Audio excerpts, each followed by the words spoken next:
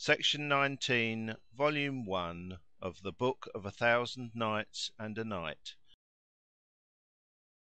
When it was the 26th Night, she said, It hath reached me, O auspicious King, that the young merchant continued, When I entered and took a seat, the lady at once came in crowned with a diadem of pearls and jewels, her face dotted with artificial moles in indigo, her eyebrows pencilled with kohl, and her hands and feet reddened with henna.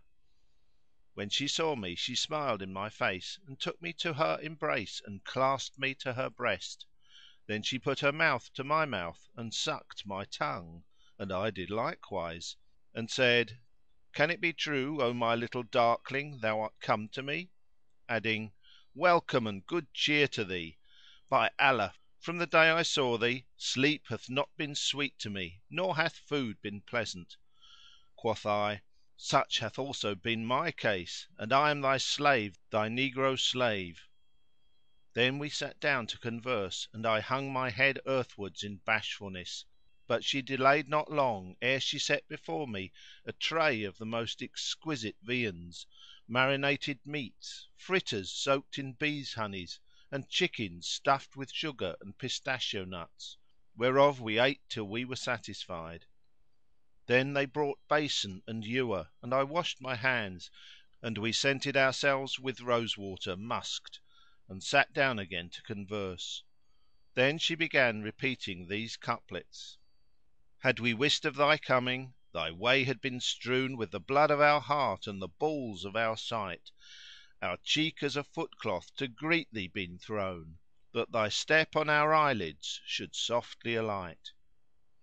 And she kept plaining of what had befallen her and I of what had betided me, and love of her got so firm hold of my heart that all my wealth seemed a thing of naught in comparison with her. Then we fell to toying and groping and kissing till nightfall, when the handmaidens set before us meats and a complete wine service, and we sat carousing till the noon of night, when we lay down and I lay with her. Never in my life saw I a night like that night.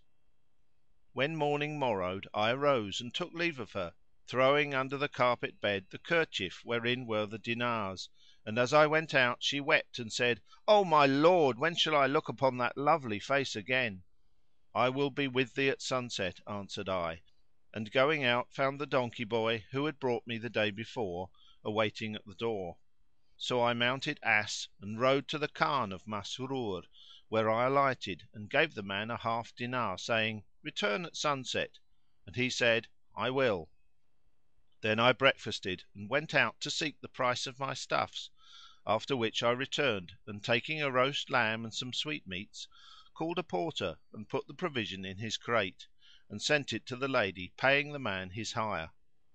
I went back to my business till sunset, when the ass driver came to me, and I took 50 dinars in a kerchief and rode to her house, where I found the marble floor swept, the brasses burnished, the branch lights burning, the wax candles ready lighted, the meat served up and the wine strained.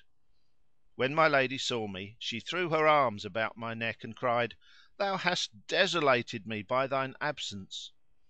Then she set the tables before me and we ate till we were satisfied, when the slave girls carried off the trays and served up wine.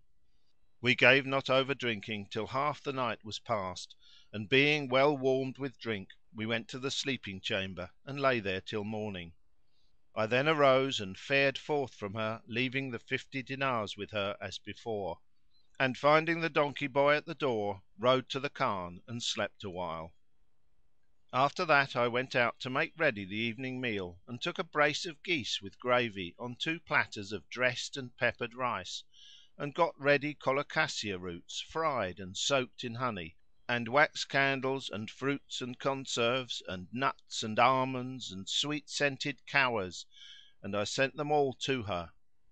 As soon as it was night I again tied up 50 dinars in a kerchief and, mounting the ass as usual, rode to the mansion, where we ate and drank and lay together till morning, when I threw the kerchief and dinars to her and rode back to the Khan. I ceased not doing after that fashion till, after a sweet night, I woke one fine morning and found myself beggared, dinarless and dirhamless. So I said to myself, "All this be Satan's work," and began to recite these couplets. Poverty dims the sheen of man, whate'er his wealth has been, e'en as the sun about to set shines with a yellowing light. Absent he falls from memory, forgotten by his friends, present he shareth not their joys, for none in him delight. He walks the market shunned of all, too glad to hide his head, in desert places tears he sheds and moans his bitter plight. By Allah, mid his kith and kin a man, however good, waylaid by want and penury, is but a stranger wight. I fared forth from the Khan and walked down "Between the Palaces" street till I came to the Zuwaylah port, where I found the people crowding and the gateway blocked for the much folk. And by the decree of destiny I saw there a trooper, against whom I pressed unintentionally, so that my hand came upon his bosom pocket and I felt a purse inside it. I looked and seeing a string of green silk hanging from the pocket knew it for a purse, and the crush grew greater every minute, and just then a camel laden with a load of fuel happened to jostle the trooper on the opposite side, and he turned round to fend it off from him, lest it tear his clothes, and Satan tempted me, so I pulled the string and drew out a little bag of blue silk containing something which chinked like coin. But the soldier, feeling his pocket suddenly lightened, put his hand to it and found it empty, whereupon he turned to me and, snatching up his mace from his saddle bow, struck me with it on the head. I fell to the ground, whilst the people came round us and, seizing the trooper's mare by the bridle, said to him, "Strikest thou this youth such a blow as this for a mere push?" But the trooper cried out at them, "This fellow is an accursed thief." Whereupon I came to myself and stood up, and the people looked at me and said, "Nay, he is a comely youth, he would not steal anything." And some of them took my part and others were against me, and question and answer waxed loud and warm. The people pulled at me and would have rescued me from his clutches, but as fate decreed, behold, the Governor, the Chief of Police and the watch entered the Zuwaylah gate at this moment, and seeing the people gathered together around me and the soldier, the Governor asked, "What is the matter?" "By Allah, O Emir," answered the trooper, "this is a thief. I had in my pocket a purse of blue silk lined with 20 good gold pieces, and he took it whilst I was in the crush." Quoth the Governor, "Was any one by thee at the time?" And quoth the soldier, "No." Thereupon the Governor cried out to the Chief of Police who seized me, and on this wise the curtain of the Lord's protection was withdrawn from me. Then he said, "Strip him," and when they stripped me they found the purse in my clothes. The Wali took it, opened it and counted it, and finding in it 20 dinars as the soldier had said, waxed exceeding wroth and bade his guard bring me before him. Then said he to me, "Now, O youth, speak truly, didst thou steal this purse?" At this I hung my head to the ground and said to myself, "If I deny having stolen it, I shall get myself into terrible trouble." So I raised my head and said, "Yes, I took it." When the Governor heard these words he wondered and summoned witnesses who came forward and attested my confession. All this happened at the Zuwaylah gate.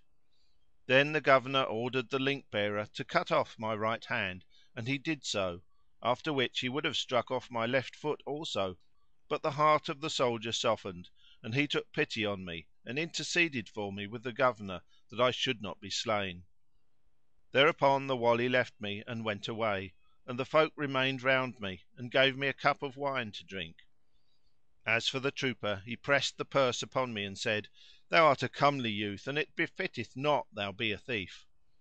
So I repeated these verses: I swear by Allah's name, fair sir, no thief was I, nor, O thou best of men, was I a bandit bred; but Fortune's change and chance o'erthrew me suddenly, and cark and care and penury my course misled. I shot it not, indeed 'twas Allah shot the shaft that rolled in dust the kingly diadem from my head. The soldier turned away after giving me the purse, and I also went my ways, having wrapped my hand in a piece of rag and thrust it into my bosom. My whole semblance had changed, and my colour had waxed yellow from the shame and pain which had befallen me. Yet I went on to my mistress's house where, in extreme perturbation of spirit, I threw myself down on the carpet bed. She saw me in this state and asked me, "What aileth thee and why do I see thee so changed in looks?" And I answered, "My head paineth me and I am far from well." Whereupon she was vexed and was concerned on my account and said, "Burn not my heart, O my lord, but sit up and raise thy head and recount to me what hath happened to thee to day, for thy face tells me a tale." "Leave this talk," replied I; but she wept and said, "Meseems thou art tired of me, for I see thee contrary to thy wont." But I was silent and she kept on talking to me albeit I gave her no answer, till the night came on. Then she set food before me, but I refused it, fearing lest she see me eating with my left hand, and said to her, "I have no stomach to eat at present." Quoth she, "Tell me what hath befallen thee to day and why art thou so sorrowful and broken in spirit and heart?" Quoth I, "Wait awhile, I will tell thee all at my leisure." Then she brought me wine, saying, "Down with it; this will dispel thy grief. Thou must indeed drink and tell me of thy tidings." I asked her, "Perforce must I tell thee?" and she answered, "Yes." Then said I, "If it needs must be so, then give me to drink with thine own hand." She filled and drank and filled again and gave me the cup, which I took from her with my left hand and wiped the tears from my eyelids and began repeating, "When Allah willeth aught befall a man, who hath of ears and eyes and wits full share, his ears he deafens and his eyes he blinds, and draws his wits e'en as we draw a hair, till, having wrought his purpose, he restores man's wits, that warned more circumspect he fare." When I ended my verses I wept, and she cried out with an exceeding loud cry, "What is the cause of thy tears? Thou burnest my heart. What makes thee take the cup with thy left hand?" Quoth I, "Truly I have on my right hand a boil;" and quoth she, "Put it out and I will open it for thee." "It is not yet time to open it," I replied, "so worry me not with thy words, for I will not take it out of the bandage at this hour." Then I drank off the cup and she gave not over plying me with drink until drunkenness overcame me and I fell asleep in the place where I was sitting. Whereupon she looked at my right hand and saw a wrist without a fist. So she searched me closely and found with me the purse of gold and my severed hand wrapped up in the bit of rag. With this such sorrow came upon her as never overcame any, and she ceased not lamenting on my account till the morning.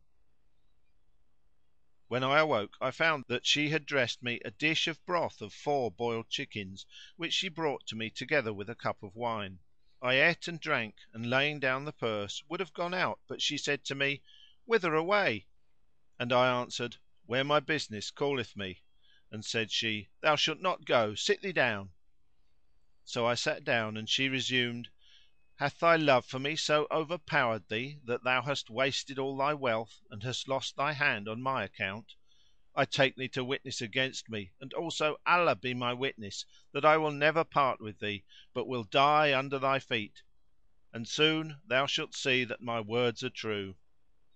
Then she sent for the Kazi and witnesses and said to them, "Write my contract of marriage with this young man and bear ye witness that I have received the marriage settlement." When they had drawn up the document she said, "Be witness that all my monies which are in this chest and all I have in slaves and handmaidens and other property is given in free gift to this young man." So they took act of this statement, enabling me to assume possession in right of marriage, and then withdrew, after receiving their fees. Thereupon she took me by the hand and leading me to a closet opened a large chest and said to me, "See what is herein." And I looked and behold, it was full of kerchiefs. Quoth she, "This is the money I had from thee, and every kerchief thou gavest me containing 50 dinars I wrapped up and cast into this chest. So now take thine own for it returns to thee, and this day thou art become of high estate. Fortune and Fate afflicted thee so that thou didst lose thy right hand for my sake, and I can never requite thee; nay, although I gave my life 'twere but little and I should still remain thy debtor." Then she added, "Take charge of thy property." So I transferred the contents of her chest to my chest, and added my wealth to her wealth which I had given her, and my heart was eased and my sorrow ceased. I stood up and kissed her and thanked her, and she said, "Thou hast given thy hand for the love of me, and how am I able to give thee an equivalent? By Allah, if I offered my life for thy love it were indeed but little and would not do justice to thy claim upon me." Then she made over to me by deed all that she possessed in clothes and ornaments of gold and pearls and goods and farms and chattels, and lay not down to sleep that night, being sorely grieved for my grief, till I told her the whole of what had befallen me.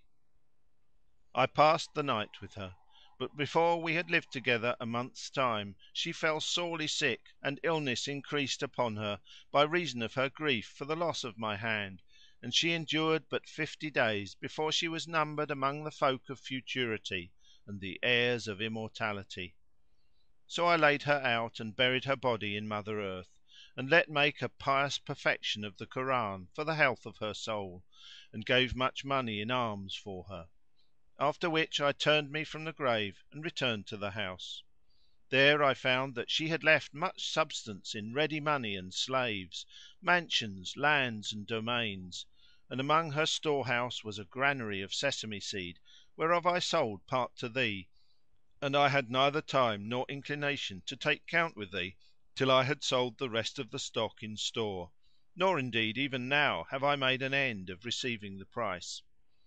So I desire thou baulk me not in what I am about to say to thee. Twice have I eaten of thy food, and I wish to give thee as a present the monies for the sesame which are by thee. Such is the cause of the cutting off of my right hand and my eating with my left." "Indeed," said I, "thou hast shown me the utmost kindness and liberality." Then he asked me, "Why shouldst thou not travel with me to my native country, whither I am about to return with Cairene and Alexandrian stuffs? Say me, wilt thou accompany me?" And I answered, "I will."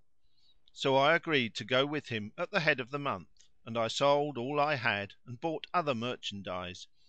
Then we set out and travelled, I and the young man, to this country of yours, where he sold his venture and bought other investment of country stuffs and continued his journey to Egypt. But it was my lot to abide here, so that these things befell me in my strangerhood which befell last night.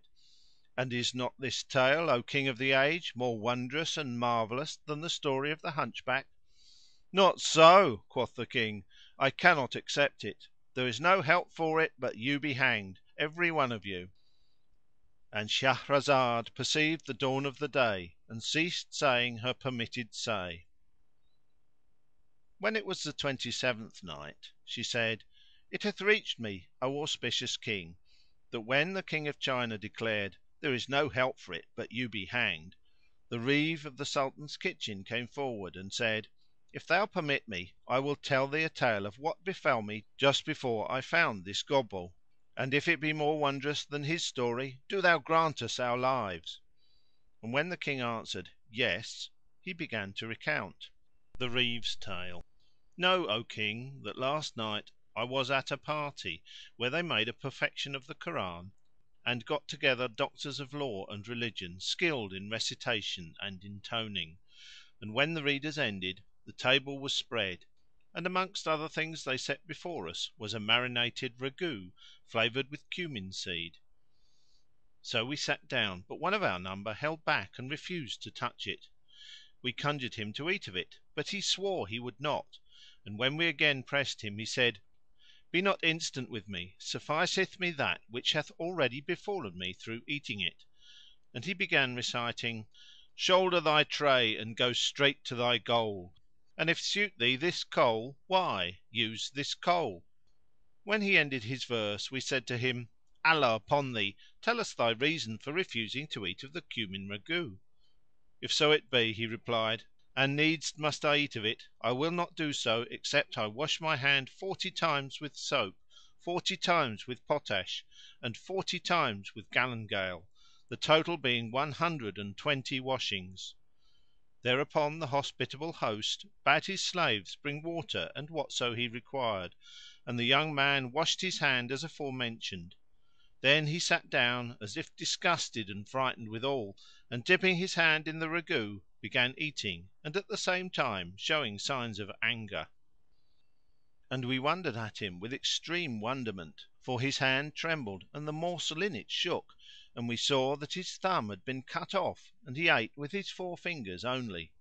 So we said to him, "Allah upon thee, what happened to thy thumb? Is thy hand thus by the creation of God or hath some accident befallen it?" "O my brothers," he answered, "it is not only thus with this thumb, but also with my other thumb and with both my great toes, as you shall see." So saying he uncovered his left hand and his feet, and we saw that the left hand was even as the right, and in like manner that each of his feet lacked its great toe. When we saw him after this fashion our amazement waxed still greater and we said to him, "We have hardly patience enough to await thy history and to hear the manner of the cutting off of thy thumbs and the reason of thy washing both hands 120 times." "Know then," said he, "that my father was chief of the merchants and the wealthiest of them all in Baghdad city during the reign of the Caliph Harun al Rashid, and he was much given to wine drinking and listening to the lute and other instruments of pleasaunce, so that when he died he left nothing. I buried him and had perlections of the Koran made for him and mourned him days and nights. Then I opened his shop and found that he had left in it few goods while his debts were many.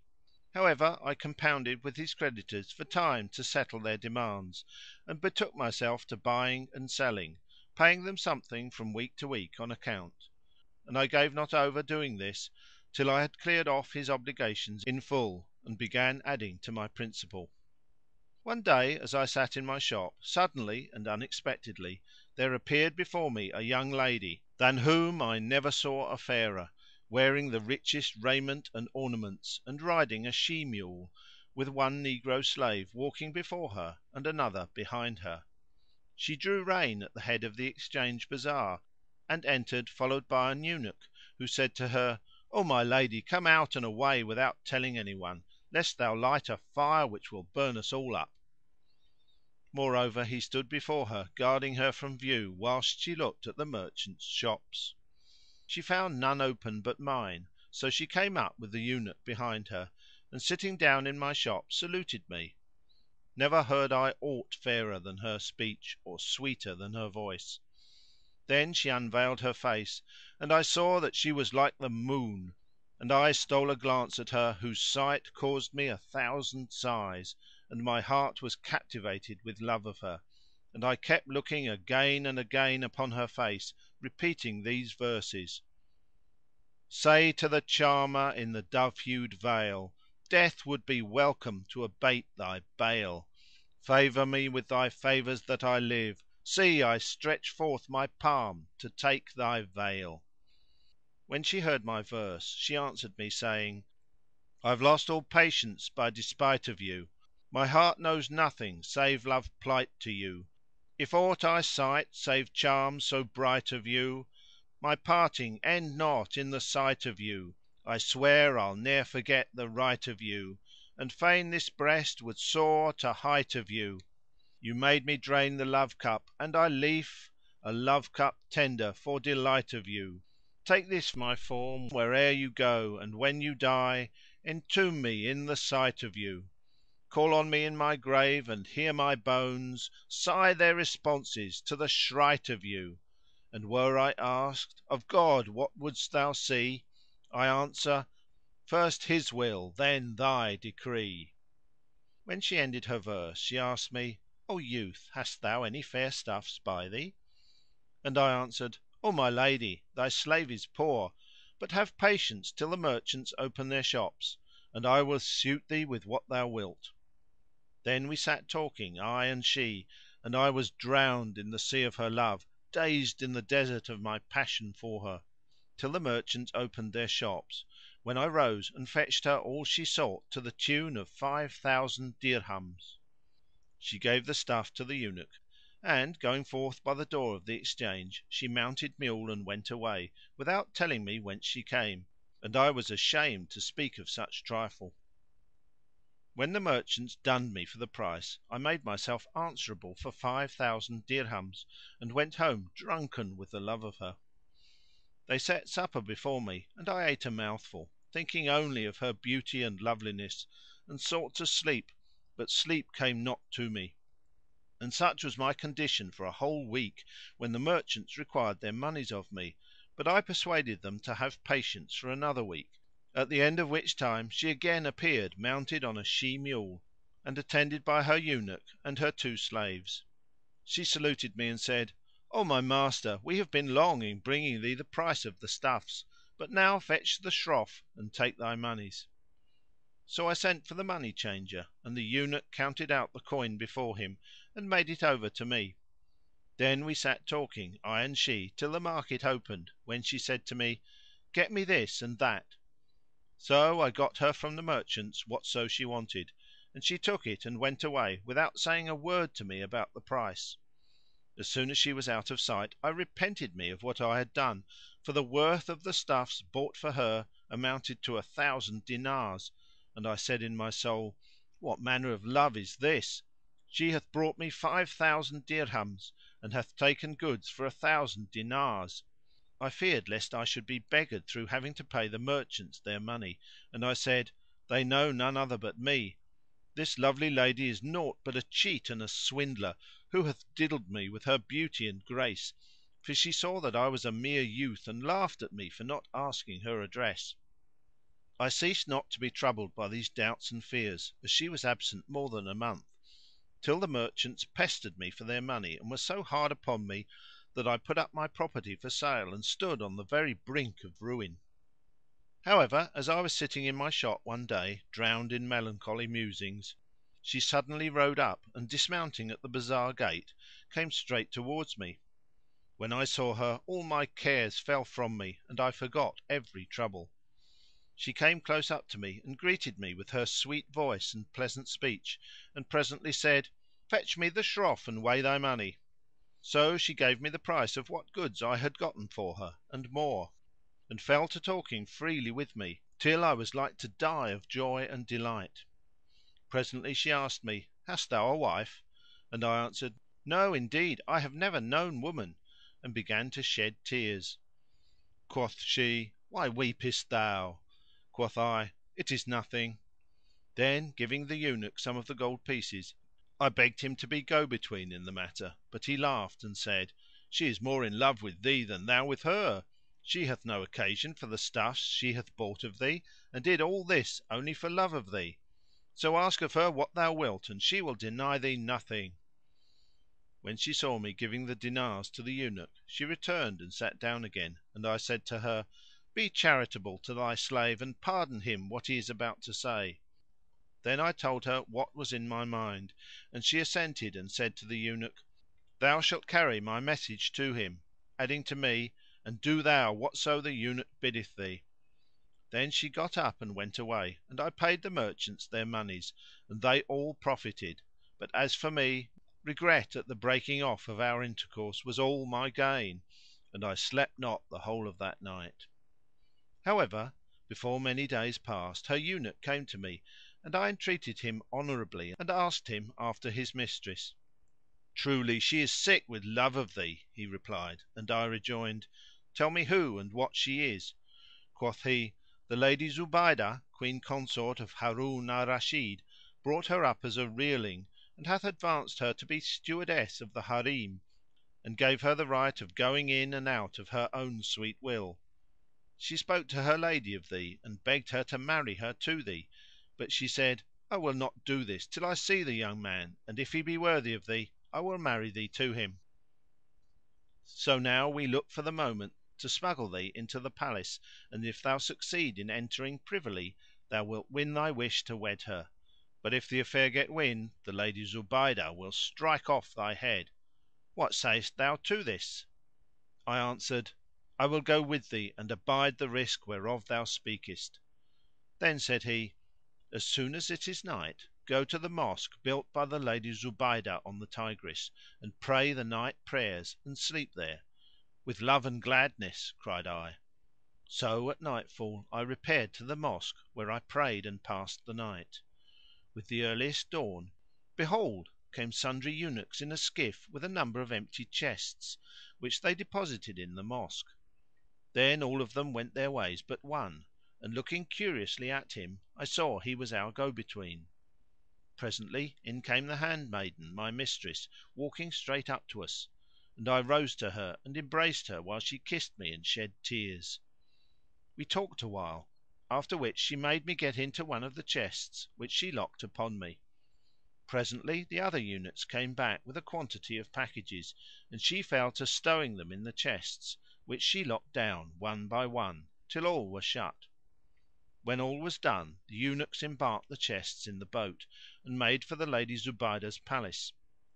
With this thought began to beset me and I said to myself, "Verily thy lust and wantonness will be the death of thee, and the question is, after all, shalt thou win to thy wish or not?" And I began to weep, boxed up as I was in the box and suffering from cramp; and I prayed Allah that He deliver me from the dangerous strait I was in, whilst the boat gave not over going on till it reached the palace gate, where they lifted out the chests, and amongst them that in which I was. Then they carried them in, passing through a troop of eunuchs, guardians of the Harim and of the ladies behind the curtain, till they came to the post of the eunuch in chief, who started up from his slumbers and shouted to the damsel, "What is in those chests?" "They are full of wares for the Lady Zubaydah." "Open them one by one that I may see what is in them." "And wherefore wouldst thou open them? Give me no words and exceed not in talk. These chests must and shall be opened." So saying he sprang to his feet, and the first which they brought to him to open was that wherein I was; and when I felt his hands upon it my senses failed me and I bepissed myself in my funk, the water running out of the box. Then said she to the eunuch in chief, "O steward, thou wilt cause me to be killed and thyself too, for thou hast damaged goods worth 10,000 dinars. This chest contains coloured dresses and 4 gallon flasks of Zemzem water, and now one of them hath got unstoppered and the water is running out over the clothes and it will spoil their colours." The eunuch answered, "Take up thy boxes and get thee gone to the curse of God."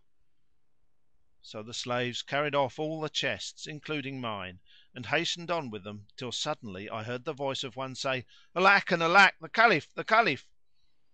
When that cry struck mine ears I died in my skin and said a saying which never yet shamed the sayer, "There is no Majesty and there is no Might save in Allah, the Glorious, the Great! I, and only I, have brought this calamity upon myself." Presently I heard the Caliph say to my mistress, "A plague on thee! what is in those boxes?" And she answered, "Dresses for the Lady Zubaydah." Whereupon he, "Open them before me." When I heard this I died my death outright and said to myself, "By Allah, to day is the very last of my days in this world. If I come safe out of this I am to marry her and no more words; but detection stares me in the face and my head is as good as stricken off." Then I repeated the profession of Faith, saying, "There is no God but the God, and Mohammed is the Apostle of God."—And Shahrazad perceived the dawn of day and ceased to say her permitted say.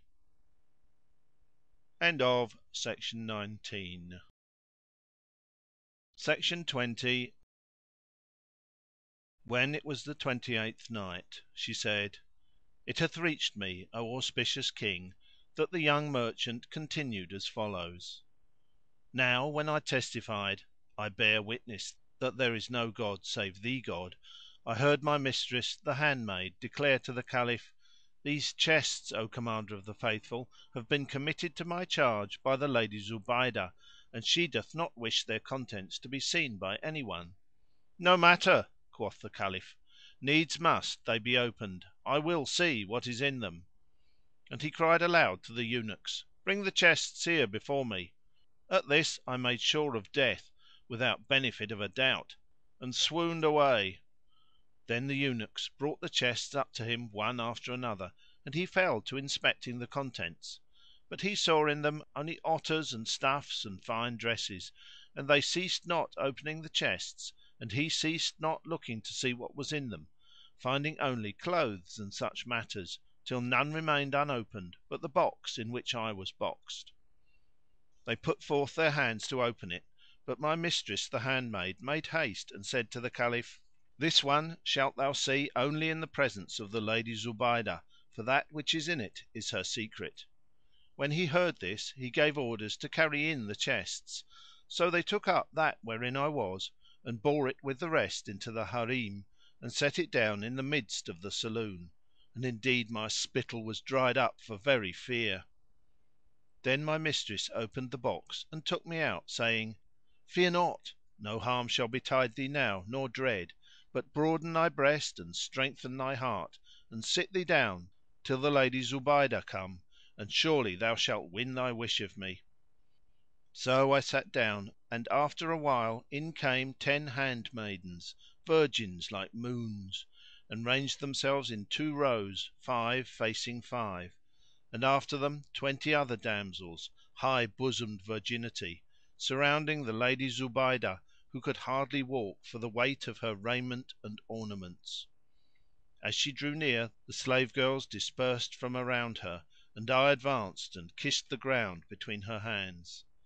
She signed to me to sit and, when I sat down before her chair, she began questioning me of my forbears and family and condition, to which I made such answers that pleased her, and she said to my mistress, "Our nurturing of thee, O damsel, hath not disappointed us." Then she said to me, "Know that this handmaiden is to us even as our own child, and she is a trust committed to thee by Allah." I again kissed the ground before her, well pleased that I should marry my mistress, and she bade me abide 10 days in the palace. So I abode there 10 days, during which time I saw not my mistress nor anybody save one of the concubines, who brought me the morning and evening meals. After this the Lady Zubaydah took counsel with the Caliph on the marriage of her favourite handmaid, and he gave her leave and assigned to her a wedding portion of 10,000 gold pieces. So the Lady Zubaydah sent for the Kazi and witnesses, who wrote our marriage contract; after which the women made ready sweetmeats and rich viands and distributed them among all the Odahs of the Harim. Thus they did other 10 days, at the end of which time my mistress went to the baths. Meanwhile they set before me a tray of food whereon were various meats, and among those dishes, which were enough to daze the wits, was a bowl of cumin ragout containing chickens' breasts, fricandoed and flavoured with sugar, pistachios, musk and rose water. Then, by Allah, fair sirs, I did not long hesitate, but took my seat before the ragout and fell to and ate of it till I could no more. After this I wiped my hands but forgot to wash them, and sat till it grew dark, when the wax candles were lighted and the singing women came in with their tambourines and proceeded to display the bride in various dresses and to carry her in procession from room to room all round the palace, getting their palms crossed with gold. Then they brought her to me and disrobed her. When I found myself alone with her on the bed I embraced her, hardly believing in our union. But she smelt the strong odours of the ragout upon my hands and forthwith cried out with an exceedingly loud cry, at which the slave girls came running to her from all sides. I trembled with alarm, unknowing what was the matter, and the girls asked her, "What aileth thee, O our sister?" She answered them, "Take this madman away from me; I had thought he was a man of sense." Quoth I to her, "What makes thee think me mad?" Quoth she, "Thou madman! what made thee eat of cumin ragout and forget to wash thy hand? By Allah, I will requite thee for thy misconduct! Shall the like of thee come to bed with the like of me with unclean hands?" Then she took from her side a plated scourge and came down with it on my back and the place where I sit, till her forearms were benumbed and I fainted away from the much beating; when she said to the handmaids, "Take him and carry him to the Chief of Police." that he may strike off the hand wherewith he ate of the cumin ragout, and which he did not wash." When I heard this I said, "There is no Majesty and there is no Might save in Allah! Wilt thou cut off my hand because I ate of a cumin ragout and did not wash?"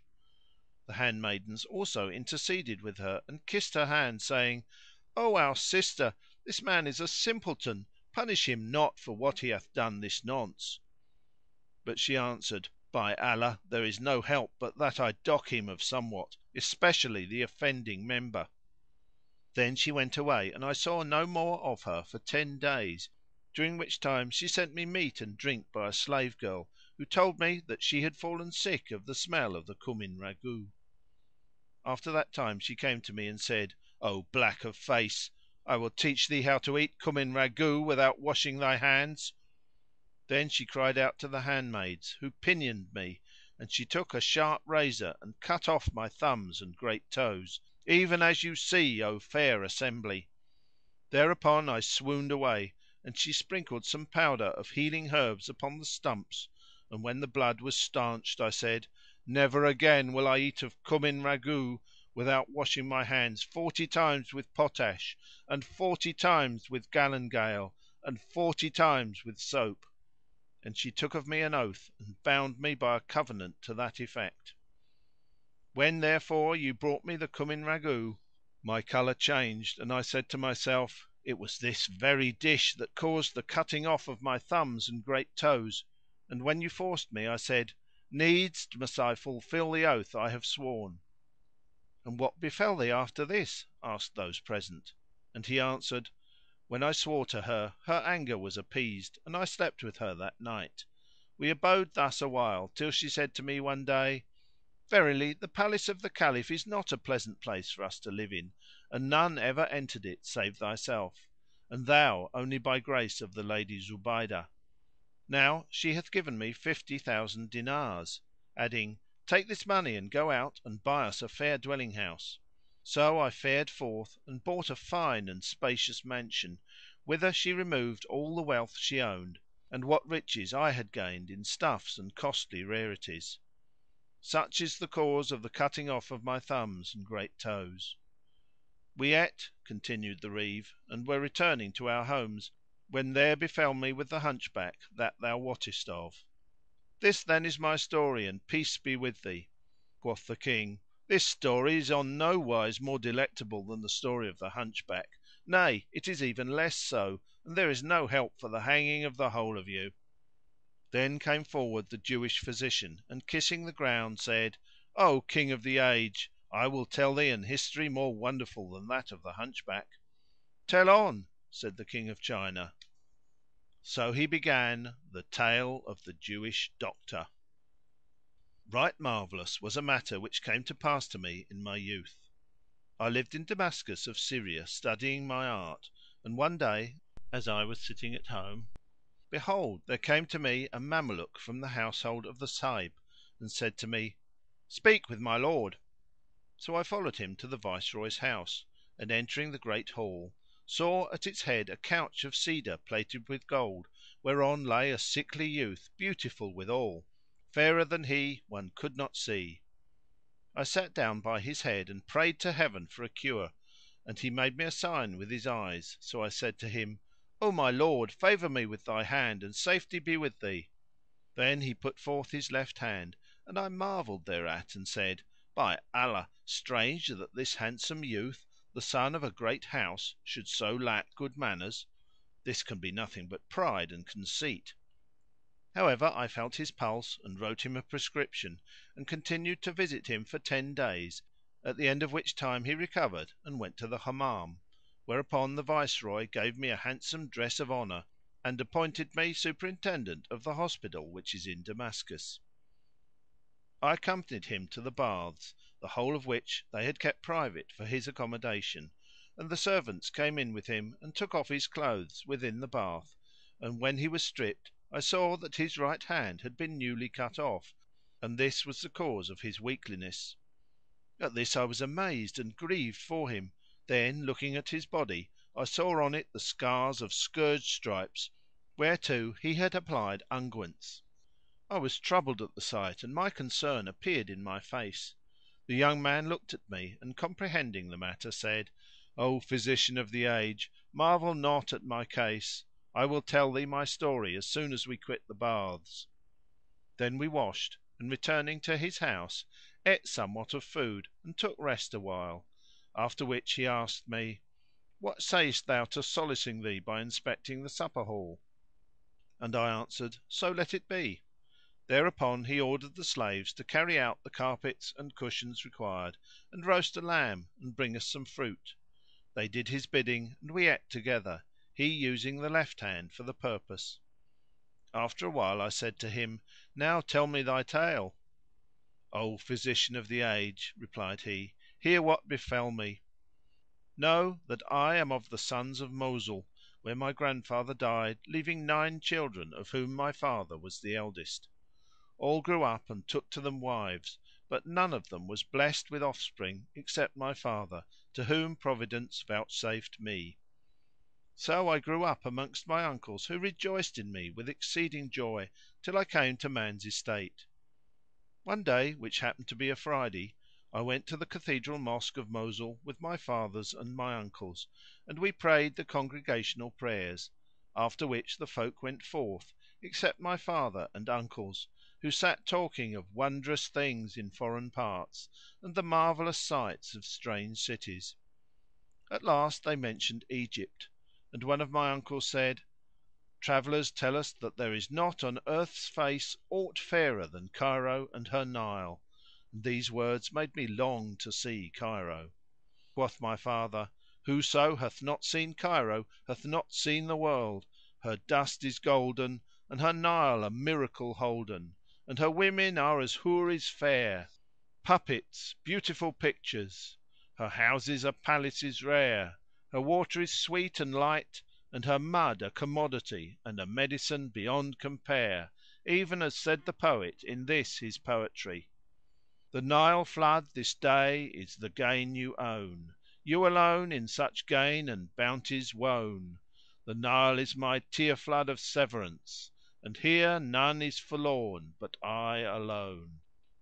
Moreover temperate is her air and with fragrance blent, which surpasseth aloes wood in scent; and how should it be otherwise, she being the mother of the world? And Allah favour him who wrote these lines: An I quit Cairo and her pleasaunces, where can I wend to find so gladsome ways? Shall I desert that sight whose grateful sense joy every soul and call for loudest praise?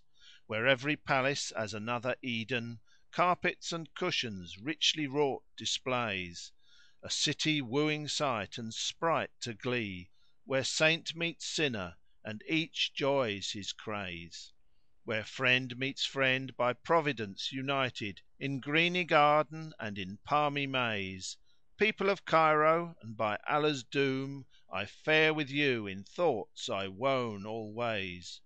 Whisper not Cairo in the ear of Zephyr, lest for her like of garden scents he reave her. And if your eyes saw her earth and the adornment thereof with bloom, and the purfling of it with all manner blossoms, and the islands of the Nile and how much is therein of wide spread and goodly prospect, and if you bent your sight upon the Abyssinian pond, your glance would not revert from the scene quit of wonder; for nowhere would you behold the fellow of that lovely view, and indeed the 2 arms of the Nile embrace most luxuriant verdure, as the white of the eye encompasseth its black, or like filigreed silver surrounding chrysolites. And divinely gifted was the poet who there anent said these couplets:— By th' Abyssinian pond, O day divine, in morning twilight and in sunny shine, the water prisoned in its verdurous walls like sabre flashes before shrinking eyne; and in the garden sat we while it drains, slow draught with purfled sides dyed finest fine. The stream is rippled by the hands of clouds, we two a rippling on our rugs recline, Passing pure wine, and whoso leaves us there shall ne'er arise from fall his woes design. draining long draughts from large and brimming bowls, administering thirst's only medicine, wine. And what is there to compare with the Rasad, the observatory, and its charms, whereof every viewer as he approacheth saith, "Verily this spot is specialised with all manner of excellence." And if thou speak of the night of Nile full, give the rainbow and distribute it. And if thou behold the garden at eventide, with the cool shades sloping far and wide, a marvel thou wouldst see, and wouldst incline to Egypt in ecstasy. And wert thou by Cairo's river side, when the sun is sinking, and the stream dons mailcoat and habergeon over its other vestments, thou wouldst be quickened to new life by its gentle zephyrs and by its all sufficient shade. So spake he, and the rest fell to describing Egypt and her Nile. As I heard their accounts my thoughts dwelt upon the subject, and when after talking their fill all arose and went their ways, I lay down to sleep that night; but sleep came not because of my violent longing for Egypt, and neither meat pleased me nor drink. After a few days my uncles equipped themselves for a trade journey to Egypt, and I wept before my father till he made ready for me fitting merchandise, and he consented to my going with them, saying, however, let him not enter Cairo, but leave him to sell his wares at Damascus. So I took leave of my father and we fared forth from Mosul and gave not over travelling till we reached Aleppo, where we halted certain days. Then we marched onwards till we made Damascus, and we found her a city as though she were a paradise, abounding in trees and streams and birds and fruits of all kinds. We alighted at one of the Khans, where my uncles tarried awhile selling and buying, and they bought and sold also on my account, each dirham turning a profit of 5 on prime cost, which pleased me mightily. After this they left me alone and set their faces Egyptwards, whilst I abode at Damascus, where I had hired from a jeweller, for 2 dinars a month, a mansion whose beauties would beggar the tongue. Here I remained, eating and drinking and spending what monies I had in hand, till one day, as I was sitting at the door of my house, behold, there came a young lady clad in costliest raiment, never saw my eyes richer. I winked at her and she stepped inside without hesitation and stood within. I entered with her and shut the door upon myself and her, whereupon she raised her face veil and threw off her mantilla, when I found her like a pictured moon of rare and marvellous loveliness, and love of her gat hold of my heart. So I rose and brought a tray of the most delicate eatables and fruits and whatso befitted the occasion, and we ate and played, and after that we drank till the wine turned our heads. Then I lay with her the sweetest of nights, and in the morning I offered her 10 gold pieces, when her face lowered and her eyebrows wrinkled and shaking with wrath she cried, "Fie upon thee, O my sweet companion! Dost thou deem that I covet thy money?" Then she took out from the bosom of her shift 15 dinars and, laying them before me, said, "By Allah, unless thou take them I will never come back to thee." So I accepted them and she said to me, "O my beloved, expect me again in 3 days' time, when I will be with thee between sunset and supper tide; and do thou prepare for us with these dinars the same entertainment as yesternight." So saying she took leave of me and went away, and all my senses went with her. On the 3rd day she came again, clad in stuff weft with gold wire, and wearing raiment and ornaments finer than before. I had prepared the place for her ere she arrived, and the repast was ready. So we ate and drank and lay together as we had done, till the morning, when she gave me other 15 gold pieces and promised to come again after 3 days. Accordingly I made ready for her, and at the appointed time she presented herself more richly dressed than on the first and second occasions, and said to me, "O my lord, am I not beautiful?" "Yea, by Allah thou art," answered I; and she went on, "Wilt thou allow me to bring with me a young lady fairer than I and younger in years, that she may play with us and thou and she may laugh and make merry and rejoice her heart? for she hath been very sad this long time past, and hath asked me to take her out and let her spend the night abroad with me." "Yea, by Allah!" I replied, and we drank till the wine turned our heads and slept till the morning, when she gave me other 15 dinars, saying, "Add something to thy usual provision on account of the young lady who will come with me."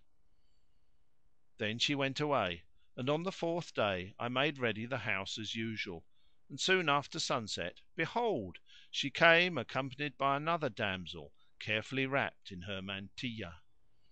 They entered and sat down, and when I saw them I repeated these verses: "How dear is our day and how lucky our lot, when the cynic's away with his tongue malign; when love and delight and the swimming of head send cleverness trotting, the best boon of wine; when the full moon shines from the cloudy veil and the branchlet sways in her greens that shine; when the red rose mantles in freshest cheek and Narcissus opeth his love sick eyne; when pleasure with those I love is so sweet, when friendship with those I love is complete."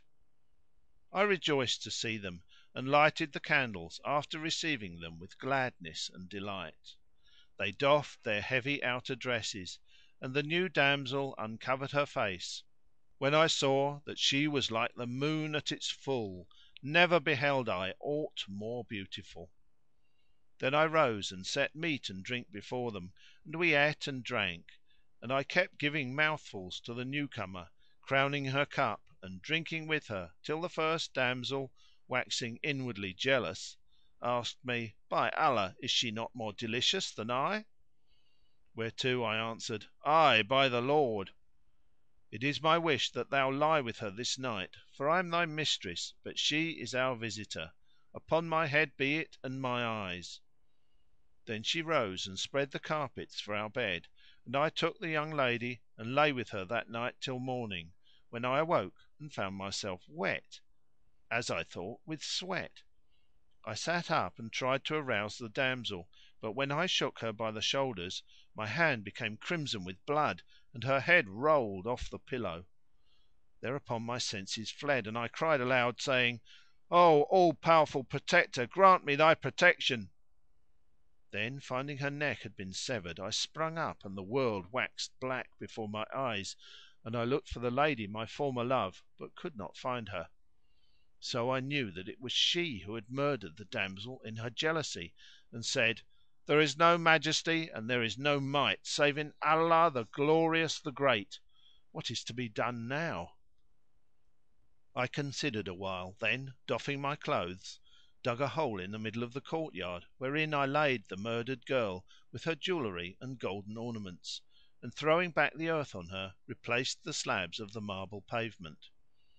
After this I made the Ghusl or total ablution and put on pure clothes; then, taking what money I had left, locked up the house and summoned courage and went to its owner to whom I paid a year's rent, saying, "I am about to join my uncles in Cairo." Presently I set out and journeying to Egypt foregathered with my uncles who rejoiced in me, and I found that they had made an end of selling their merchandise. They asked me, "What is the cause of thy coming?" and I answered, "I longed for a sight of you," but did not let them know that I had any money with me. I abode with them a year, enjoying the pleasures of Cairo and her Nile, and squandering the rest of my money in feasting and carousing till the time drew near for the departure of my uncles, when I fled from them and hid myself. They made enquiries and sought for me, but hearing no tidings they said, "He will have gone back to Damascus." When they departed I came forth from my hiding place and abode in Cairo 3 years, until naught remained of my money. Now every year I used to send the rent of the Damascus house to its owner, until at last I had nothing left but enough to pay him for 1 year's rent, and my breast was straitened. So I travelled to Damascus and alighted at the house whose owner, the jeweller, was glad to see me, and I found everything locked up as I had left it. I opened the closets and took out my clothes and necessaries and came upon, beneath the carpet bed whereon I had lain that night with the girl who had been beheaded, a golden necklace set with 10 gems of passing beauty. I took it up and cleansing it of the blood, sat gazing upon it and wept awhile. Then I abode in the house 2 days and on the third I entered the Hammam and changed my clothes. I had no money by me now, so Satan whispered temptation to me that the decree of destiny be carried out. Next day I took the jewelled necklace to the bazar and handed it to a broker, who made me sit down in the shop of the jeweller my landlord, and bade me have patience till the market was full, when he carried off the ornament and proclaimed it for sale, privily, and without my knowledge. The necklet was priced as worth 2000 dinars, but the broker returned to me and said, "This collar is of copper, a mere counterfeit after the fashion of the Franks, and 1000 dirhams have been bidden for it." "Yes," I answered, "I knew it to be copper, as we had it made for a certain person that we might mock her. Now my wife hath inherited it and we wish to sell it, so go and take over the 1000 dirhams."—And Shahrazad perceived the dawn of the day and ceased to say her permitted say. When it was the 29th Night, She said, It hath reached me, O auspicious King, that the beautiful youth said to the broker, "Take over the 1000 dirhams." And when the broker heard this he knew that the case was suspicious. So he carried the collar to the Syndic of the bazar, and the Syndic took it to the Governor, who was also Prefect of Police, and said to him falsely enough, "This necklet was stolen from my house and we have found the thief in trader's dress." So before I was aware of it the watch got round me and, making me their prisoner, carried me before the Governor, who questioned me of the collar. I told him the tale I had told to the broker, but he laughed and said, "These words are not true." Then, before I knew what was doing, the guards stripped off my clothes and came down with palm rods upon my ribs, till for the smart of the stick I confessed, "It was I who stole it," saying to myself, "'Tis better for thee to say, I stole it, than to let them know that its owner was murdered in thy house, for then would they slay thee to avenge her." So they wrote down that I had stolen it and they cut off my hand and scalded the stump in oil, when I swooned away for pain. But they gave me wine to drink and I recovered and, taking up my hand, was going to my fine house, when my landlord said to me, "Inasmuch, O my son, as this hath befallen thee, thou must leave my house and look out for another lodging for thee, since thou art convicted of theft. Thou art a handsome youth, but who will pity thee after this?" "O my master," said I, "bear with me but 2 days or 3, till I find me another place." He answered, "So be it," and went away and left me. I returned to the house where I sat weeping and saying, "How shall I go back to my own people with my hand lopped off and they know not that I am innocent? Perchance even after this Allah may order some matter for me."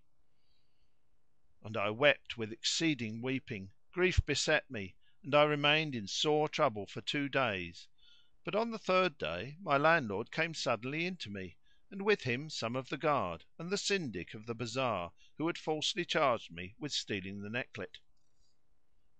I went up to them and asked, "What is the matter?" However, they pinioned me without further parley and threw a chain about my neck, saying, "The necklace which was with thee hath proved to be the property of the Wazir of Damascus, who is also her Viceroy." And they added, "It was missing from his house 3 years ago at the same time as his younger daughter." When I heard these words my heart sank within me and I said to myself, "Thy life is gone beyond a doubt. By Allah, needs must I tell the Chief my story; and, if he will, let him kill me, and if he please, let him pardon me." So they carried me to the Wazir's house and made me stand between his hands. When he saw me he glanced at me out of the corner of his eye and said to those present, "Why did ye lop off his hand? This man is unfortunate and there is no fault in him; indeed ye have wronged him in cutting off his hand." When I heard this I took heart and my soul presaging good, I said to him, "By Allah, O my lord, I am no thief; but they calumniated me with a vile calumny and they scourged me midmost the market, bidding me confess till, for the pain of the rods, I lied against myself and confessed the theft, albeit I am altogether innocent of it." "Fear not," quoth the Viceroy, "no harm shall come to thee." Then he ordered the Syndic of the bazar to be imprisoned and said to him, "Give this man the blood money for his hand, and if thou delay I will hang thee and seize all thy property." Moreover he called to his guards who took him and dragged him away, leaving me with the Chief. Then they loosed by his command the chain from my neck and unbound my arms, and he looked at me and said, "O my son, be true with me and tell me how this necklace came to thee." And he repeated these verses: "Truth best befits thee, albeit truth shall bring thee to burn on the threatened fire." "By Allah, O my lord," answered I will tell thee nothing but the truth." Then I related to him all that had passed between me and the first lady, and how she had brought me the second and had slain her out of jealousy, and I detailed for him the tale to its full. When he heard my story he shook his head and struck his right hand upon the left and, putting his kerchief over his face, wept awhile and then repeated, "I see the woes of the world abound, and the worldings sick with spleen and teen. There's one who the meeting of two shall part, and who part not are few and far between." Then he turned to me and said, "Know, O my son, that the elder damsel who first came to thee was my daughter whom I used to keep closely guarded. When she grew up I sent her to Cairo and married her to her cousin, my brother's son. After a while he died and she came back, but she had learnt wantonness and ungraciousness from the people of Cairo; so she visited thee 4 times and at last brought her younger sister. Now they were sisters german and much attached to each other; and when that adventure happened to the elder she disclosed her secret to her sister who desired to go out with her. So she asked thy leave and carried her to thee, after which she returned alone; and finding her weeping I questioned her of her sister, but she said, "I know nothing of her." However, she presently told her mother privily of what had happened and how she had cut off her sister's head, and her mother told me. Then she ceased not to weep and say, "By Allah, I shall cry for her till I die!" Nor did she give over mourning till her heart broke and she died; and things fell out after that fashion. See then, O my son, what hath come to pass; and now I desire thee not to thwart me in what I am about to offer thee, and it is that I purpose to marry thee to my youngest daughter, for she is a virgin and born of another mother; and I will take no dower of thee, but, on the contrary, will appoint thee an allowance, and thou shalt abide with me in my house in the stead of my son." "So be it," I answered, "and how could I hope for such good fortune?" Then he sent at once for the Kazi and witnesses and let write my marriage contract with his daughter, and I went in to her. Moreover, he got me from the Syndic of the bazar a large sum of money, and I became in high favour with him. During this year news came to me that my father was dead, and the Wazir dispatched a courier with letters bearing the royal sign manual to fetch me the money which my father had left behind him, and now I am living in all the solace of life. Such was the manner of the cutting off of my right hand. I marvelled at his story (continued the Jew), and I abode with him 3 days, after which he gave me much wealth, and I set out and travelled eastward till I reached this your city, and the sojourn suited me right well; so I took up my abode here, and there befell me what thou knowest with the Hunchback." Thereupon the King of China shook his head and said, "This story of thine is not stranger and more wondrous and marvellous and delectable than the tale of the Hunchback, and so needs must I hang the whole number of you. However, there yet remains the Tailor who is head of all the offence;" and he added, "O Tailor, if thou canst tell me anything more wonderful than the story of the Hunchback, I will pardon you all your offences." Thereupon the man came forward and began to tell the Tale of the Tailor.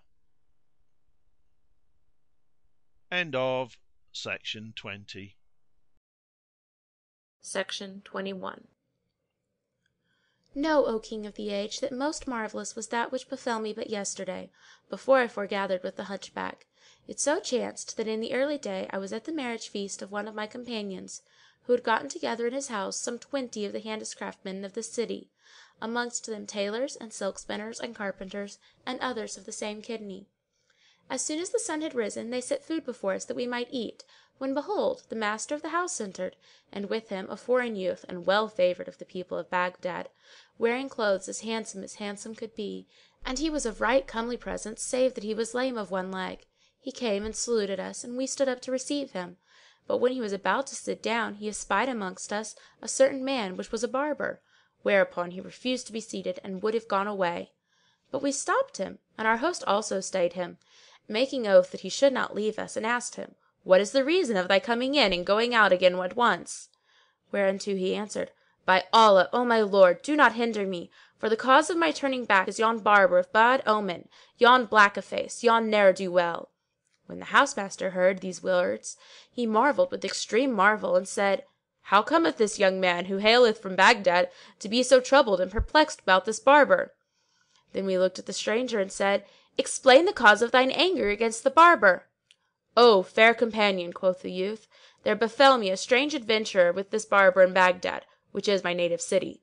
He was the cause of the breaking of my leg and of my lameness, and I have sworn never to sit in the same place with him, nor even tarry in any town where he happens to abide, and I have bidden adieu to Baghdad and have travelled far from it and came to stay in this your city, yet I have hardly passed one night before I meet him again. But not another day shall go by ere I fare forth from here." Said we to him, "Allah upon thee, tell us the tale," and the youth replied, the barber changing colour from brown to yellow as he spoke, "Know, O fair company, that my father was one of the chief merchants of Baghdad, and Almighty Allah had blessed him with no son but myself. When I grew up and reached man's estate, my father was received into the mercy of Allah, whose name be exalted, and left me money and eunuchs, servants and slaves, and I used to dress well and diet well. Now Allah has made me a hater of womankind, and one day, as I was walking along a street in Baghdad, a party of females met me face to face in the footway, so I fled from them, and entering an alley which was no thoroughfare, sat down upon a stone bench at its other end. I had not sat there long before the latticed window of one of the houses opposite was thrown open, and there appeared at it a young woman, as she were the full moon at its fullest. Never in my life saw I her like, and she began to water some flowers on the window sill. She turned right and left, and seeing me watching her, shut the window and went away. Thereupon fire was suddenly enkindled in my heart, my mind was possessed with her, and my woman hate turned to woman love. I continued sitting there, lost to the world, till sunset, when lo! the Kazi of the city came riding by with his slaves before him and his eunuchs behind him, and dismounting, entered the house in which the damsel had appeared. By this I knew that he was her father, so I went home sorrowful and cast myself upon my carpet bed in grief.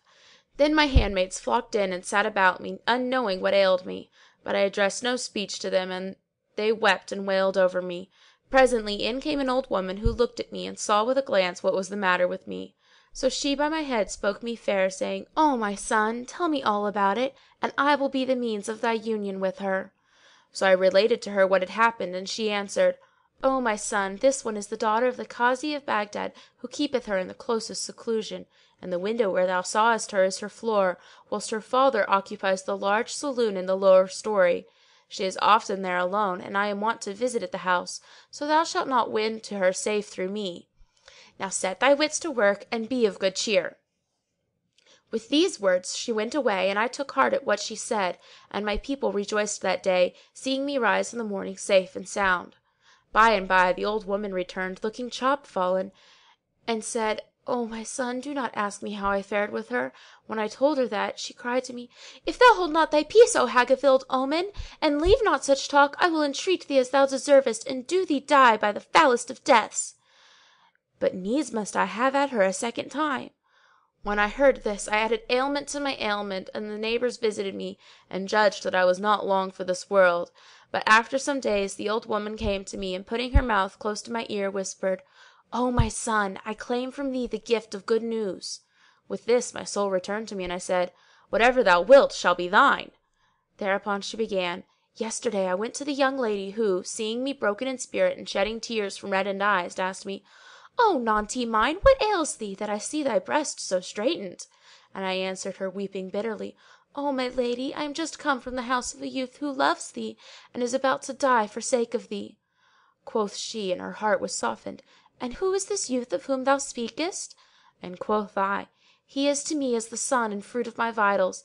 He saw thee some days ago at the window watering thy flowers, and espying thy face and wrists, he fell in love at first sight.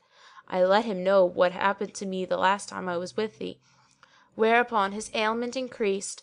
He took to the pillow, and he is not now, but a dead man, and no doubt whatever of it.' At this she turned pale and asked, 'All this for my sake?' And I answered, 'Aye, by Allah.' 'What wouldst thou have me do?' Said she, 'Go back to him and greet him for me, and tell him that I am twice more heartsick than he; and on Friday, before the hour of public prayer, bid him here to the house, and I will come down and open the door for him. Then I will carry him up to my chamber and foregather with him for a while, and let him depart before my father return from the mosque.' When I heard the old woman's words, all my sickness suddenly fell from me and my anguish ceased. My heart was comforted. I took off what clothes were on me and gave them to her, and as she turned to go, she said, 'Keep a good heart.' 'I have not a jot of sorrow left,' I replied. My household and inmates rejoiced in my recovery, and I abode thus till Friday, when behold, the old woman came in and asked me how I did, to which I answered that I was well and in good case. Then I donned my clothes and perfumed myself and sat down to await the congregation going in to prayers, that I might betake myself to her. But the old woman said to me, 'Thou hast time and to spare, so thou wouldst do well to go to the Hammam and have thy hair shaven off, especially after thy ailment, so as not to show traces of sickness.' 'This were the best way,' answered I. 'I have just now bathed in hot water, but I will have my head shaved.' Then I said to my page, 'Go to the bazar and bring me a barber, a discreet fellow, and one not inclined to meddling or impertinent curiosity, or likely to split my head with his excessive talk.' The boy went at once and brought back with him this wretched old man, this Shaykh of ill omen. When he came in, he saluted me and I returned his salutation. Then quoth he, 'Of a truth I see thee thin of body;' and quoth I, 'I have been ailing.' He continued, 'Allah drive away from thee thy woe and thy sorrow and thy trouble and thy distress.' 'Allah grant thy prayer,' said I. He pursued, 'All gladness to thee, O my master, for indeed recovery is come to thee. Dost thou wish to be polled or to be blooded?' Indeed, it was a tradition of Ibn Abbas (Allah accept of him) that the Apostle said, 'Whoso cutteth his hair on a Friday, the Lord shall avert from him 70 calamities.' And again is related of him also that he said, 'Cupping on a Friday keepeth from loss of sight and a host of diseases.'" "Leave this talk," I cried. "Come, shave my head at once, for I can't stand it." So he rose and put forth his hand in a most leisurely way and took out a kerchief and unfolded it, and lo! it contained an astrolabe with 7 parallel plates mounted in silver. Then he went to the middle of the court and raised head and instrument towards the sun's rays and looked for a long while. When this was over he came back and said to me, "Know that there have elapsed of this day, which be Friday, and this Friday be the 10th of the month Safar, in the 653rd year since the Hijrah or flight of the Apostle, on whom be the bestest of blessings and peace, and the 7320th year of the era of Alexander, 8 degrees and 6 minutes. Furthermore, the ascendant of this our day is, according to the exactest science of computation, the planet Mars, and it so happeneth that Mercury is in conjunction with him, denoting an auspicious moment for hair cutting, and this also maketh manifest to me that thou desirest union with a certain person, and that your intercourse will not be propitious. But after this there occurreth a sign respecting a matter which will befall thee, and whereof I will not speak." "O thou," cried I, "by Allah thou weariest me and scatterest my wits and thy forecast is other than good. I sent for thee to poll my head and naught else; so up and shave me and prolong not thy speech." "By Allah," replied he, "if thou but knew what was to befall thee, thou wouldst do nothing this day, and I counsel thee to act as I tell thee by computation of the constellations." "By Allah," said I, "never did I see a barber who excelled in judicial astrology save thyself. But I think and I know that thou art most prodigal of frivolous talk. I sent for thee only to shave my head, but thou comest and pesterest me with this sorry prattle." "What more wouldst thou have?" replied he. "Allah hath bounteously bestowed on thee a barber who is an astrologer, one learned in alchemy and white magic. syntax, grammar, and lexicology, the arts of logic, rhetoric, and elocution, mathematics, arithmetic, and algebra, astronomy, astromancy, and geometry, theology, the traditions of the apostles, and the commentaries of the Koran. Furthermore, I have read books galore and digested them, and have had experiences of affairs and comprehended them. In short, I have learned the theoric and the practic of all the arts and sciences. I know everything of them by rote, and I am a past master in tota deducibili. Thy father loved me for my lack of officiousness, argal. To serve thee is a religious duty incumbent on me. I am no busybody, as thou seemest to suppose, and on this account I am known as the silent man, also the modest man. Wherefore it behooves thee to render thanks to Allah Almighty and not cross me, for I am a true counsellor to thee and benevolently minded towards thee. Would that I were in thy service a whole year, that thou mightst do me justice, and I would ask thee no wage for all this. When I heard his flow of words, I said to him, Doubtless thou wilt be my death this day.—And Shahrazad perceived the dawn of day and ceased saying her permitted say. When it was the 30th Night, she said, It hath reached me, O auspicious King, that the young man said to the barber, Thou certainly wilt be the death of me this very night. O master mine, replied he, I am he, the silent man, by reason of the fewness of my words to distinguish me from my 6 brothers.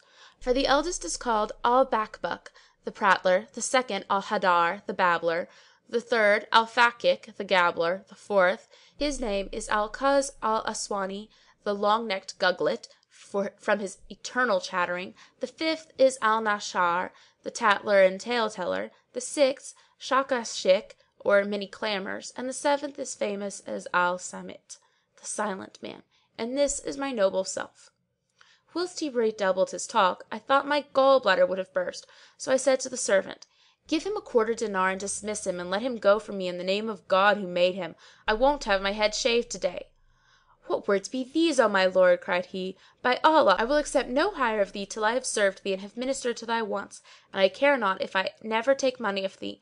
Thou know not my quality, I know thine, and I owe thy father, an honest man, on whom Allah Almighty have mercy, many a kindness, for he was a liberal soul and a generous. By Allah, he sent for me one day, as it were this blessed day, and I went in to him and found a party of his intimates about him. Quoth he to me, Let me blood. So I pulled out my astrolabe, and taking the sun's altitude for him, I ascertained that the ascendant was inauspicious and the hour unfavourable for brooding. I told him of this, and he did according to my bidding, and awaited a better opportunity. So I made these lines in honour of him. I went to my patron some blood to let him, but found that the moment was far from good. So I sat and talked of all strangenesses, and with jests and jokes his good will I wooed. They pleased him, and cried he, O man of wit, thou hast proved thee perfect in merry mood. Quoth I, O thou lord of men, save thou lend me art and wisdom, I am fou and would in thee gather grace, boon, bounty, suavity, and I guerdon the world with lore, science, and gravity. Thy father was delighted and cried out to the servant, Give him 103 gold pieces with a robe of honour. The man obeyed his orders, and I awaited an auspicious moment, when I blooded him, and he did not balk me. Nay, he thanked me, and I was also thanked and praised by all present. When the bloodletting was over, I had no power to keep silence, and asked him, By Allah, O my lord, what made thee say to the servant, Give him 103 dinars? And he answered, 1 dinar was for the astrological observation, another for thy pleasant conversation, the third for the phlebotomization, and the remaining 100 and the dress were for thy verses in my commendation.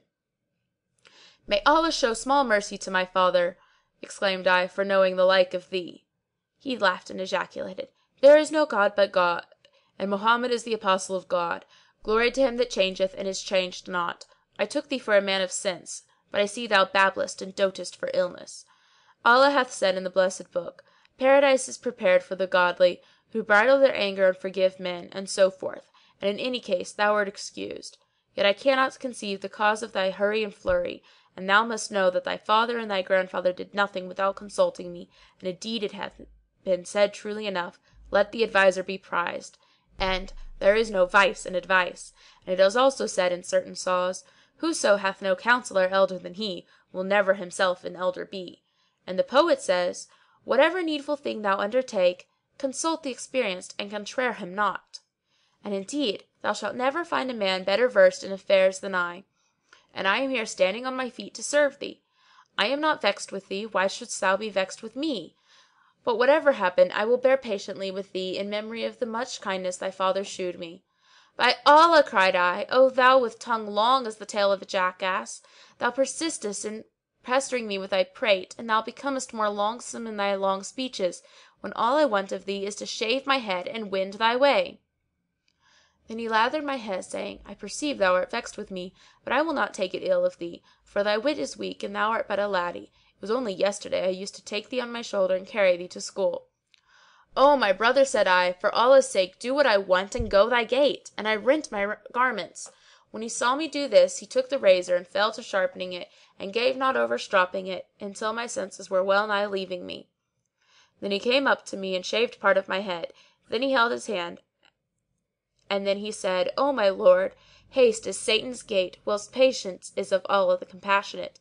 But thou, O my master, I ken thou knowest not my rank, for verily this hand alighted upon the heads of kings and emirs and wazirs and sages and doctors learned in the law, and the poet said of one like me, 'All crafts are like necklaces strung on a string, but this barber's the union pair of the band.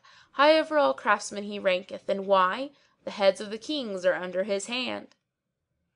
Then said I, "Do leave off talking about what concerneth thee not. Indeed, thou hast strained my breast and distracted my mind." Quoth he, "Meseemeth thou art a hasty man," and quoth I, "Yes, yes, yes!"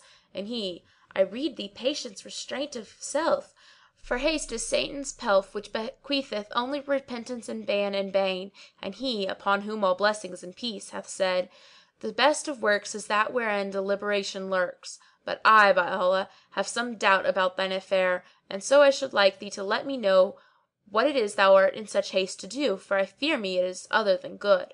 Then he continued, "It wanteth 3 hours yet to prayer time, but I do not wish to be in doubt upon this matter.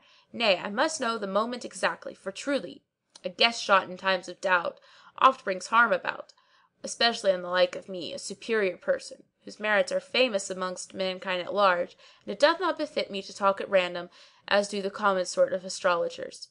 So saying, he threw down the razor and taking up the astrolabe, went forth under the sun and stood there a long time, after which he returned and counting on his fingers said to me, "There remain still to prayer time 3 full hours and complete, neither more nor yet less, according to the most learned astronomicals and the wisest makers of almanacs." "Allah upon thee," cried I, "hold thy tongue with me, for thou breakest my liver in pieces." So he took the razor and after sharpening it as before and shaving other 2 hairs of my head, he again held his hand and said, "I am concerned about thy hastiness, and indeed thou wouldst do well to let me know the cause of it. 'Twere the better for thee, as thou knowest that neither thy father nor thy grandfather ever did a single thing save by my advice. When I saw that there was no escape from him, I said to myself, the time for prayer draws near, and I wish to go to her before the folk come out of the mosque. If I am delayed much longer, I know not how to come to her." Then said I aloud, "Be quick and stint this talk and impertinence, for I have to go to a party at the house of some of my intimates." When he heard me speak of the party, he said, "This thy day is a blessed day for me. In very sooth it was but yesterday I invited a company of my friends, and I have forgotten to provide anything for them to eat. This very moment I was thinking of it. Alas, how I shall be disgraced in their eyes!" "Be not distressed about this matter," answered I. "Have I not told thee that I am bidden to an entertainment this day? So everything in my house, eatable and drinkable, shall be thine, if thou wilt only get through thy work and make haste to shave my head." He replied, "Allah requite thee with good! Specify to me what is in thy house for my guests that I may beware of it." Quoth I, "5 dishes of meat and 10 chickens with reddened breasts and a roasted lamb." "Set them before me," quoth he, "that I may see them." So I told my people to buy, borrow, or steal them and bring them in anywise, and had all this set before him. When he saw it, he cried, "The wine is wanting." And I replied, "I have a flagon or 2 of good old grape juice in the house." And he said, "Have it brought out." So I sent for it, and he exclaimed, "Allah bless thee for thy generous disposition! But there are still the essences and perfumes." So I bade them set before him a box containing nard, the best of compound perfumes, together with fine lign aloes, ambergris and musk unmixed, the whole worth 50 dinars. Now the time waxed straight and my heart straitened with it; so I said to him, "Take it all and finish shaving my head by the life of Mohammed, whom Allah bless and keep!" "By Allah," said he, "I will not take it till I see all that is in it." So he bade the page open the box and the barber laid down the astrolabe, leaving the greater part of my head unpolled, and sitting on the ground, turned over the scents and incense and aloe woods and essences until I was not well nigh distraught.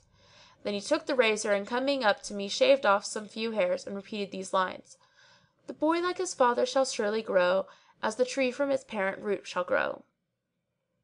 Then said he, "By Allah, O my son, I know not whether to thank thee or thy father, for my entertainment this day is all due to thy bounty and beneficence; and although none of my company be worthy of it, yet I have a set of honourable men, to wit, Zantut the bath keeper, and Salahi the corn chandler, and Salat the bean seller, and Akhrashah the greengrocer, and Humayd the scavenger, and Sa'id the camel man, and Suwayd the porter, and Abu Makarish the bathman, and Kasim the watchman, and Karim the groom.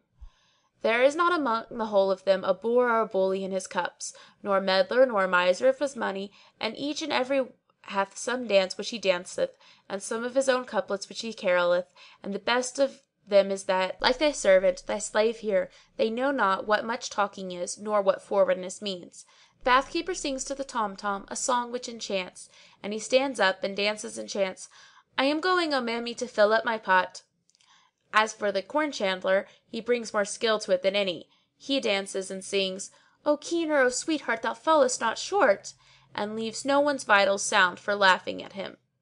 But the scavenger sings so that the birds stop to listen to him, and dances and sings, "News my wife wots is not locked in a box," and he hath privilege, for 'tis a shrewd rogue and a witty, and speaking of his excellence, I am wont to say, "My life for the scavenger, right well I love him; like a waving bough he is sweet to my sight. Fate joined us one night, when to him quoth I, the while I grew weak and love gained more might, 'Thy love burns my heart, and no wonder,' quoth he, 'when the drawer of dung turns a stoker wight.'"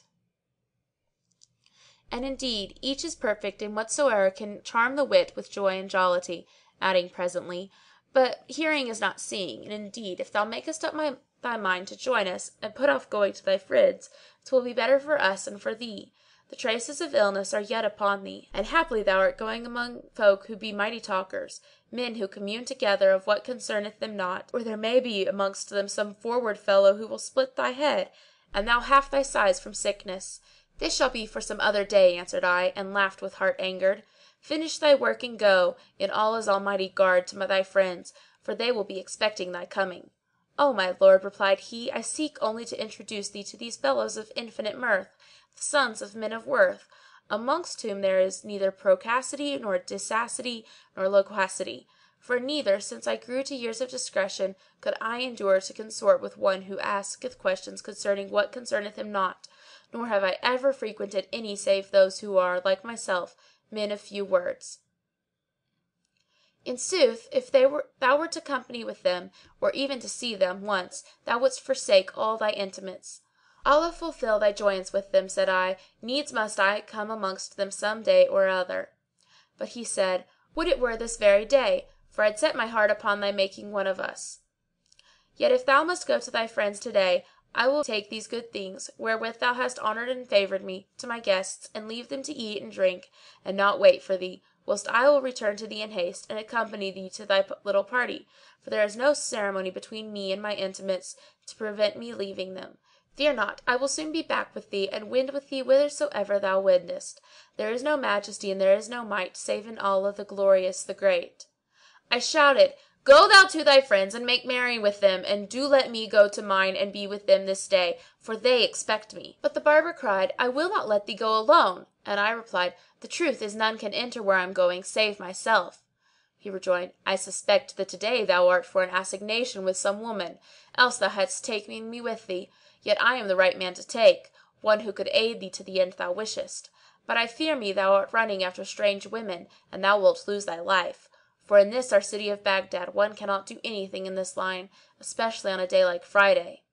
Our governor is an angry man and of a mighty sharp blade." "Shame on thee, thou wicked, bad old man!" cried I. "Be off! What words are these thou givest me?" "O cold of wit," cried he, "thou sayest to me what is not true and thou hidest thy mind from me; but I know the whole business for certain and I seek only to help thee this day with my best endeavour." I was fearful lest my people or my neighbours should hear the Barber's talk, so I kept silence for a long time whilst he finished shaving my head, by which time the hour of prayer was come and the Khutbah or sermon was about to follow. When he had done, I said to him, "Go to thy friends with their meat and drink, and I will await thy return; then we will fare together."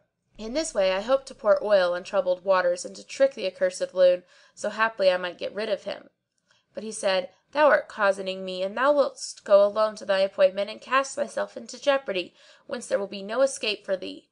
Now, by Allah, and again by Allah, do not go until I return, that I may accompany thee and watch the issue of thine affair." "So be it," I replied, "do not be long absent." Then he took all the meat and drink I had given him and the rest of it and went out of my house; but the accursed carle gave it in charge of a porter to carry to his home, but hid himself in one of the alleys. As for me, I rose on the instant, for the Muezzins had already called the Salam of Friday, the salute to the Apostle, and I dressed in haste and went out alone and, hurrying to the street, took my stand by the house wherein I had seen the young lady. I found the old woman on guard at the house awaiting me and went up with her to the upper story, the damsel's apartment. Hardly had I reached it when behold, the master of the house returned from prayers and entering the grand saloon, closed the door. I looked down from the window and saw this Barber, Allah's curse upon him, sitting over against the door and said, "How did this devil find me out?" At this very moment, as Allah had decreed it for rending my veil of secrecy, it so happened that a handmaid of the house master committed some offence for which he beat her.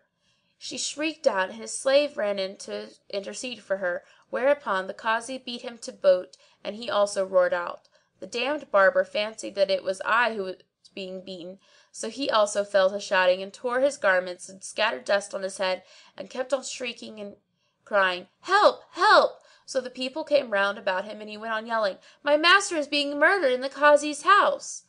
Then he went clamouring to my place with the folk after him and told my people and servants and slaves, and before I knew what was doing, up they came tearing their clothes and letting loose their hair and shouting, "Alas, our master!"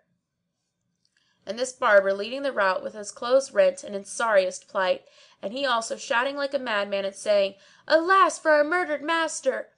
And they all made an assault upon the house in which I was. The Kazi, hearing the yells and the uproar at his door, said to one of his servants, "See what is the matter." And the man went forth and returned and said, "O my master, at the gate there are more than 10,000 souls with what men and women and all crying out, 'Alas for our murdered master!' and they keep pointing to our house." When the Kazi heard this, the matter seemed serious and he waxed wroth; so he rose and opening the door saw a great crowd of people, whereat he was astounded and said, "O folk, what is there to do?" "O accursed! O dog! O hog!" my servants replied, "'tis thou who hast killed our master." Quoth he, "O good folk, and what hath your master done to me that I should kill him?" And Shahrazad perceived the dawn of day and ceased saying her permitted say. When it was the 31st Night, she said, It hath reached me, O auspicious King, that the Kazi said to the servants, "What hath your master done to me that I should kill him? This is my house and it is open to you all." Then quoth the Barber, "Thou didst beat him and I heard him cry out." And quoth the Kazi, "But what was he doing that I should beat him, and what brought him into my house, and whence came he and whither went he?" "Be not a wicked perverse old man," cried the Barber, "for I know the whole story, and the long and short of it is that thy daughter is in love with him and he loves her, and when thou knewest that he entered the house, thou badest thy servants beat him and they did so.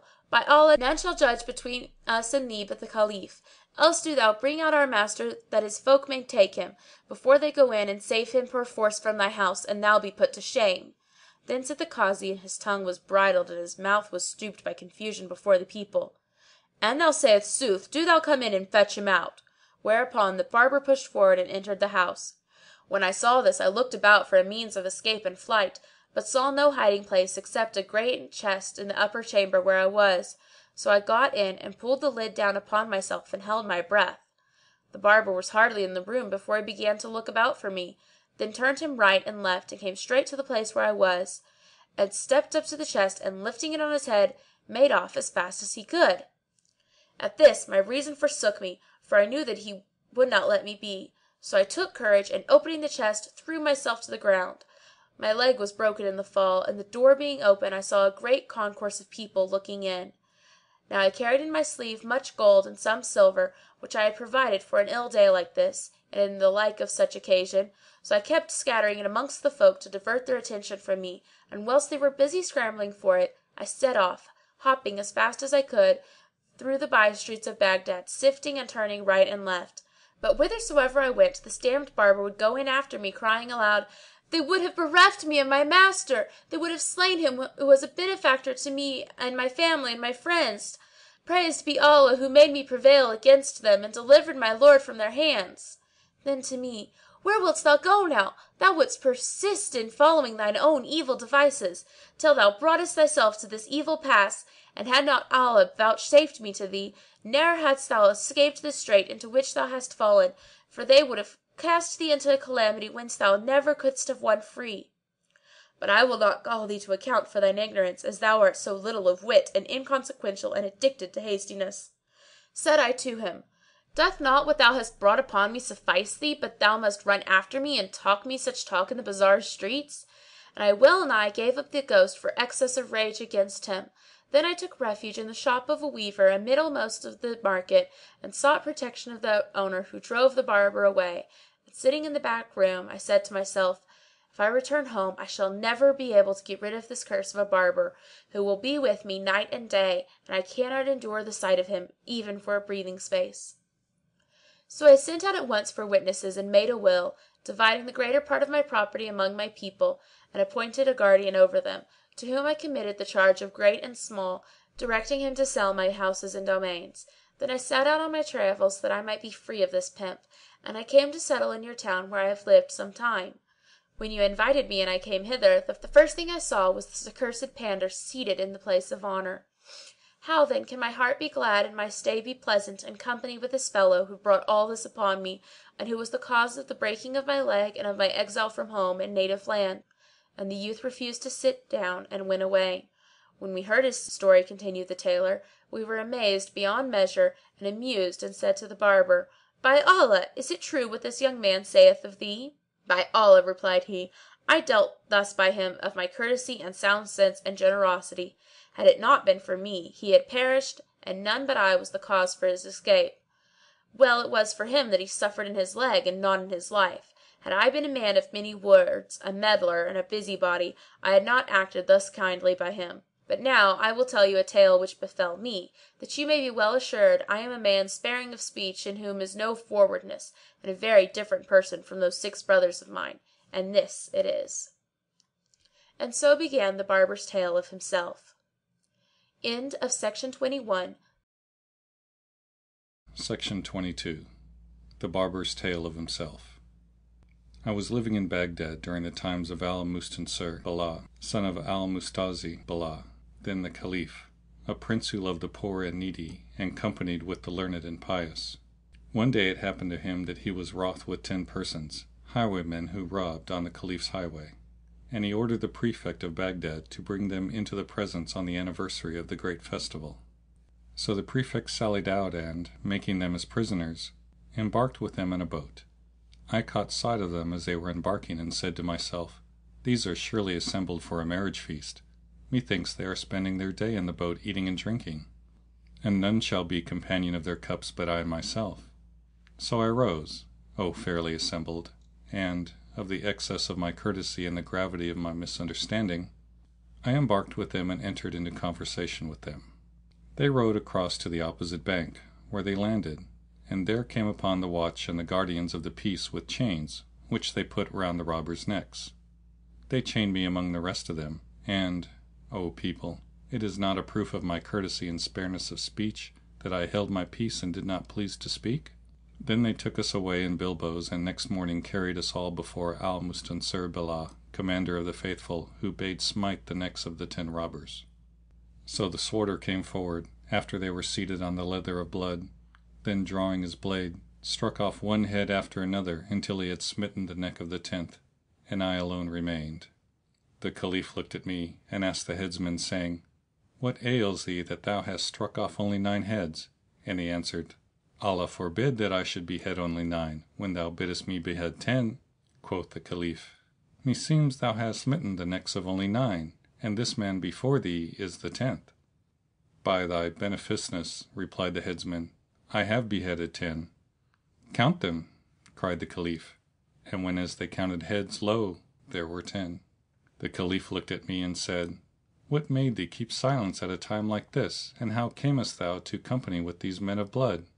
Tell me the cause of all this, for albeit thou art a very old man, assuredly thy wits are weak. Now when I heard these words from the Caliph, I sprang to my feet and replied, know, O Prince of the Faithful, that I am the silent Shaykh, and am thus called to distinguish me from my 6 brothers.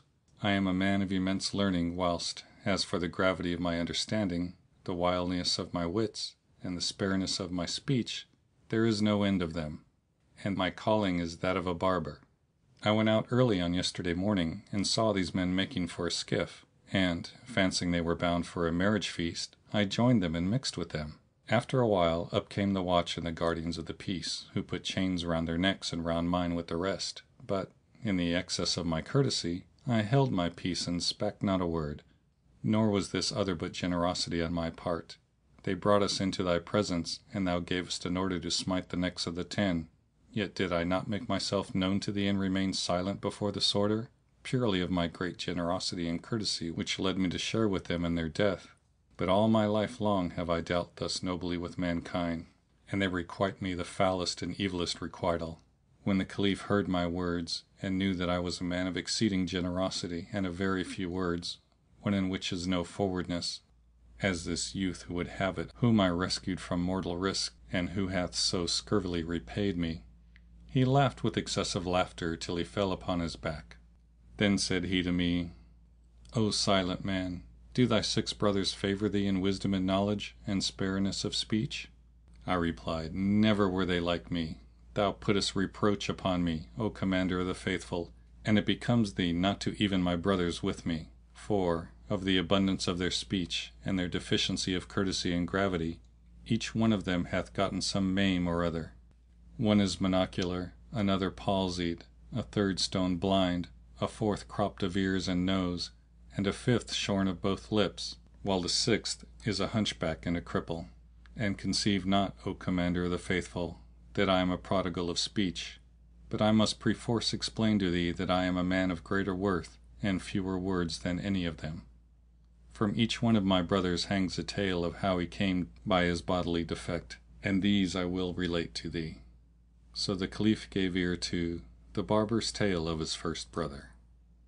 Then know, O Commander of the Faithful, that my first brother Al-Bakbuk, the prattler, is a hunchback who took to tailoring in Baghdad, and he used to sew in a shop hired from a man of much wealth, who dwelt over the shop, and there was also a flour mill in the basement. One day, as my brother, the hunchback, was sitting in his shop a-tailoring, he chanced to raise his head and saw a lady like the rising full moon at a balconied window of his landlord's house, engaged in looking out at the passers-by. When my brother beheld her, his heart was taken with love of her, and he passed his whole day gazing at her and neglected his tailoring till eventide. Next morning he opened his shop and sat him down to sew, but, as often as he stitched a stitch, he looked to the window and saw her as before, and his passion and infatuation for her increased. On the 3rd day, as he was sitting in his usual place gazing on her, she caught sight of him and, perceiving that he had been captivated with love of her, laughed in his face, and he smiled back at her. Then she disappeared, and presently sent her slave girl to him with a bundle containing a piece of red coward silk. The handmaiden accosted him and said, My lady salameth to thee, and desireth thee of thy skill and good will, to fashion for her a shift of this piece, and to sew it handsomely with thy best sewing. He replied, hearkening and obedience, and shaped for her a chemise, and finished sewing it the same day.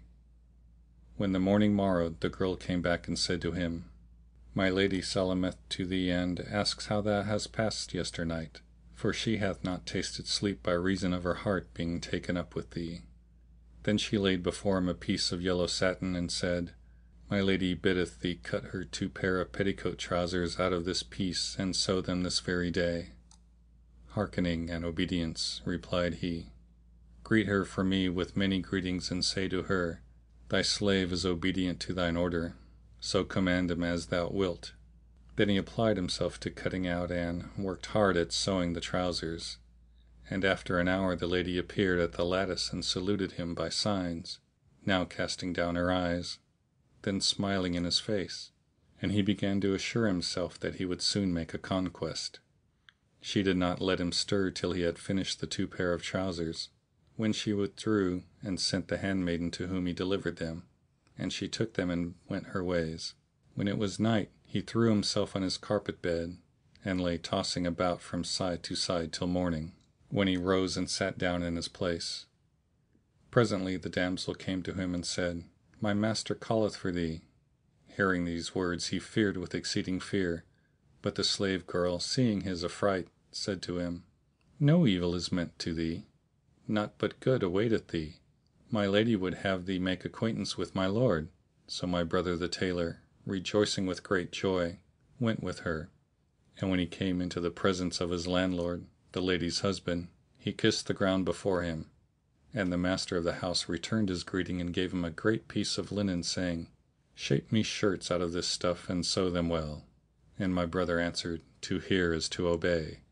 Thereupon he fell at work at once, snipping, shaping, and sewing till he had finished 20 shirts by supper time, without stopping to taste food. The house master asked him, "How much the wage for this?" And he answered, 20 dirhams. So the gentleman cried to the slave girl, "Bring me 20 dirhams." And my brother spake not a word, but the lady signed, "Take nothing from him." Whereupon my brother said, "By Allah, I will take naught from thy hand." And he carried off his tailor's gear and returned to his shop, although he was destitute even to a red cent. Then he applied himself to do their work, eating, in his zeal and diligence, but a bit of bread and drinking only a little water for 3 days. At the end of this time came the handmaid, who said to him, "What hast thou done?" Quoth he, "They are finished," and carried the shirts to the lady's husbands, who would have paid him for his hire, but he said, "I will take nothing," for the fear of her, and, returning to his shop, passed the night without sleep because of his hunger. Now the dame had informed her husband how the case stood, my brother knowing naught of this, and the two had agreed to make him tailor for nothing, the better to mock and laugh at him. Next morning he went to his shop, and, as he sat there, the handmaid came to him and said, "Speak with my master." So he accompanied her to the husband, who said to him, "I wish thee to cut out for me 5 long-sleeved robes." So he cut them out and took the stuff and went away. Then he sewed them and carried them to the gentleman, who praised his sewing and offered him a purse of silver. He put out his hand to take it, but the lady signed to him from behind her husband not to do so, and he replied, "O my lord, there is no hurry. We have time enough for this." Then he went forth from the house meaner and meeker than a donkey, for verily 5 things were gathered together in him: love, beggary, hunger, nakedness, and hard labor. Nevertheless, he heartened himself with the hope of gaining the lady's favors. When he had made an end of all their jobs, they played him another trick and married him to their slave girl.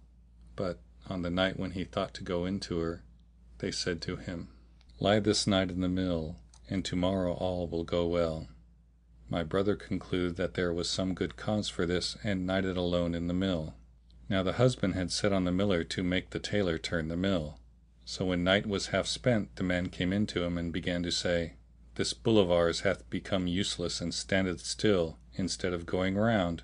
He will not turn the mill this night, and yet we have great store of corn to be ground.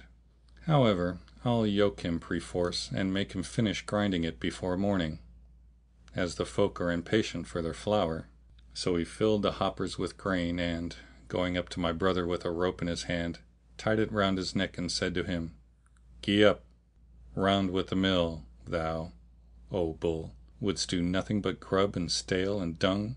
Then he took a whip and laid it on the shoulders and calves of my brother, who began to howl and bellow, but none came to help him, and he was forced to grind the wheat till hard upon dawn, when the housemaster came in and, seeing my brother still tethered to the yoke and the man flogging him, went away. At daybreak the miller returned home and left him still yoked and half dead, And soon after came the slave girl who unbound him, and said to him, I and my lady are right sorry for what hath happened, and we have borne thy grief with thee. But he had no tongue wherewith to answer her from excess of beating and mill turning. Then he retired to his lodging, and behold, the clerk who had drawn up the marriage deed came to him and saluted him, saying, Allah give thee long life, may thy espousal be blessed. This face telleth of pleasant doings and dalliance and kissing and clipping from dusk to dawn. Allah grant the liar no peace, or thou thousandfold cuckold. My brother replied, By Allah, I did nothing but turn the mill in the place of the bull all night till morning. Tell me thy tale, quoth he, and my brother recounted what had befallen him, and he said, Thy star agrees not with her star, but an thou wilt I can alter the contract for thee, abiding, where lest another cheat be not in store for thee. And my brother answered him, See if thou have not another contrivance. Then the clerk left him, and he sat in his shop, looking for someone to bring him a job whereby he might earn his day's bread.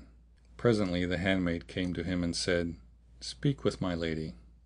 Begone, O my good girl, replied he, there shall be no more dealings with me and thy lady. The handmaid returned to her mistress and told her what my brother had said, and presently she put her head out of the window, weeping and saying, Why, O my beloved, are there to be no more dealings twixt me and thee?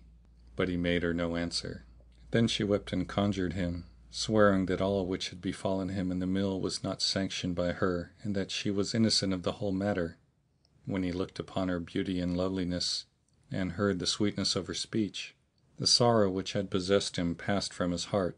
He accepted her excuse, and he rejoiced in her sight. So he saluted her and talked with her and sat tailoring a while, after which the handmaid came to him and said, My mistress greeteth thee and informeth thee that her husband purposed to lie abroad this night in the house of some intimate friends of his. So, when he is gone, do thou come to us and spend the night with my lady in delight most joyance till the morning. Now her husband had asked her, How shall we manage to turn him away from thee? And she answered, Leave me to play him another trick and make him a laughing-stock for all the town. But my brother knew not of the malice of women. As soon as it was dusk, the slave girl came to him and carried him to the house, and when the lady saw him, she said to him, By Allah, O my lord, I have been longing exceedingly for thee. By Allah, cried he, kiss me quick before thou give me aught else. Hardly had he spoken when the lady's husband came in from the next room and seized him, saying, By Allah, I will not let thee go till I deliver thee to the chief of the town watch. My brother humbled himself to him, but he would not listen to him, and carried him before the prefect, who gave him 100 lashes with a whip, and mounting him on a camel, promenaded him around the city, whilst the guards proclaimed aloud, This is his reward who violate the harems of honourable men. Moreover, he fell off the camel and broke his leg, and so became lame. Then the prefect banished him from the city, and he went forth unknowing whither he should wend. But I heard of him, and fearing for him, went out after him, and brought him back secretly to the city, and restored him to health, and took him into my house, where he still liveth. The Caliph laughed at my story, and said, Thou hast done well, O Samit, O silent man, O spare of speech. And he bade me to take a present and go away. But I said, I will accept not of thee except I tell thee what befell all my other brothers, and do not think me a man of many words. So the Caliph gave ear to the barber's tale of his second brother. Know, O Commander of the Faithful, that my second brother's name was Al-Hadar, that is, the babbler, and he was paralytic. Now it happened to him one day, as he was going about his business, that an old woman accosted him and said, Stop a little, my good man, that I may tell thee of somewhat which, if it be to thy liking, thou shalt do for me, and I will pray Allah to give thee good of it. My brother stopped, and she went on, I will put thee in the way of a certain thing, so thou not be prodigal of speech. On with thy talk, quoth he, and she, What sayest thou to handsome quarters, and a fair garden with flowering waters, flowers blooming, and fruit growing, and old wine going, and a pretty young face whose owner thou mayest embrace from dark till dawn? If thou do whatso I bid thee, thou shalt see something greatly to thy advantage. "And is all this in the world?" asked my brother, and she answered, "Yes, and it shall be thine, so thou be reasonable and leave idle curiosity and many words, and do my bidding." "I will indeed, O my lady," said he. "How is it thou hast preferred me in this manner before all men? And what is it that so much pleaseth thee in me?" Quoth she, "Did I not bid thee be spare of speech? Hold thy peace and follow me. Know that the young lady to whom I shall carry thee loveth to have her own way and hateth being thwarted and all who gainsay. So, if thou humour her, thou shalt come to thy desire of her." And my brother said, "I will not cross her in anything." Then she went on and my brother followed her, and hungering after what she described to him till they entered a fine large house, handsome and choicely furnished, full of eunuchs and servants, and showing signs of prosperity from top to bottom. And she was carrying him to the upper story when the people of the house said to him, "What dost thou here?" But the old woman answered them, "Hold your peace and trouble him not. He is a workman and we have occasion for him." Then she brought him into a fine great pavilion with a garden in its midst, never eye saw a fairer, and made him sit upon a handsome couch. He had not sat long before he heard a loud noise, and in came a troop of slave girls surrounding a lady, like the moon on the night of its fullest. When he saw her, he rose up and made an obeisance to her, whereupon she welcomed him and bade him be seated. So he sat down and she said to him, "Allah advance thee to honour! Is all well with thee?" "O my lady," he answered, "all with me is right well." Then she bade bring in food, and they set before her delicate viands. So she sat down to eat, making a show of affection to my brother and jesting with him, though all the while she could not refrain from laughing.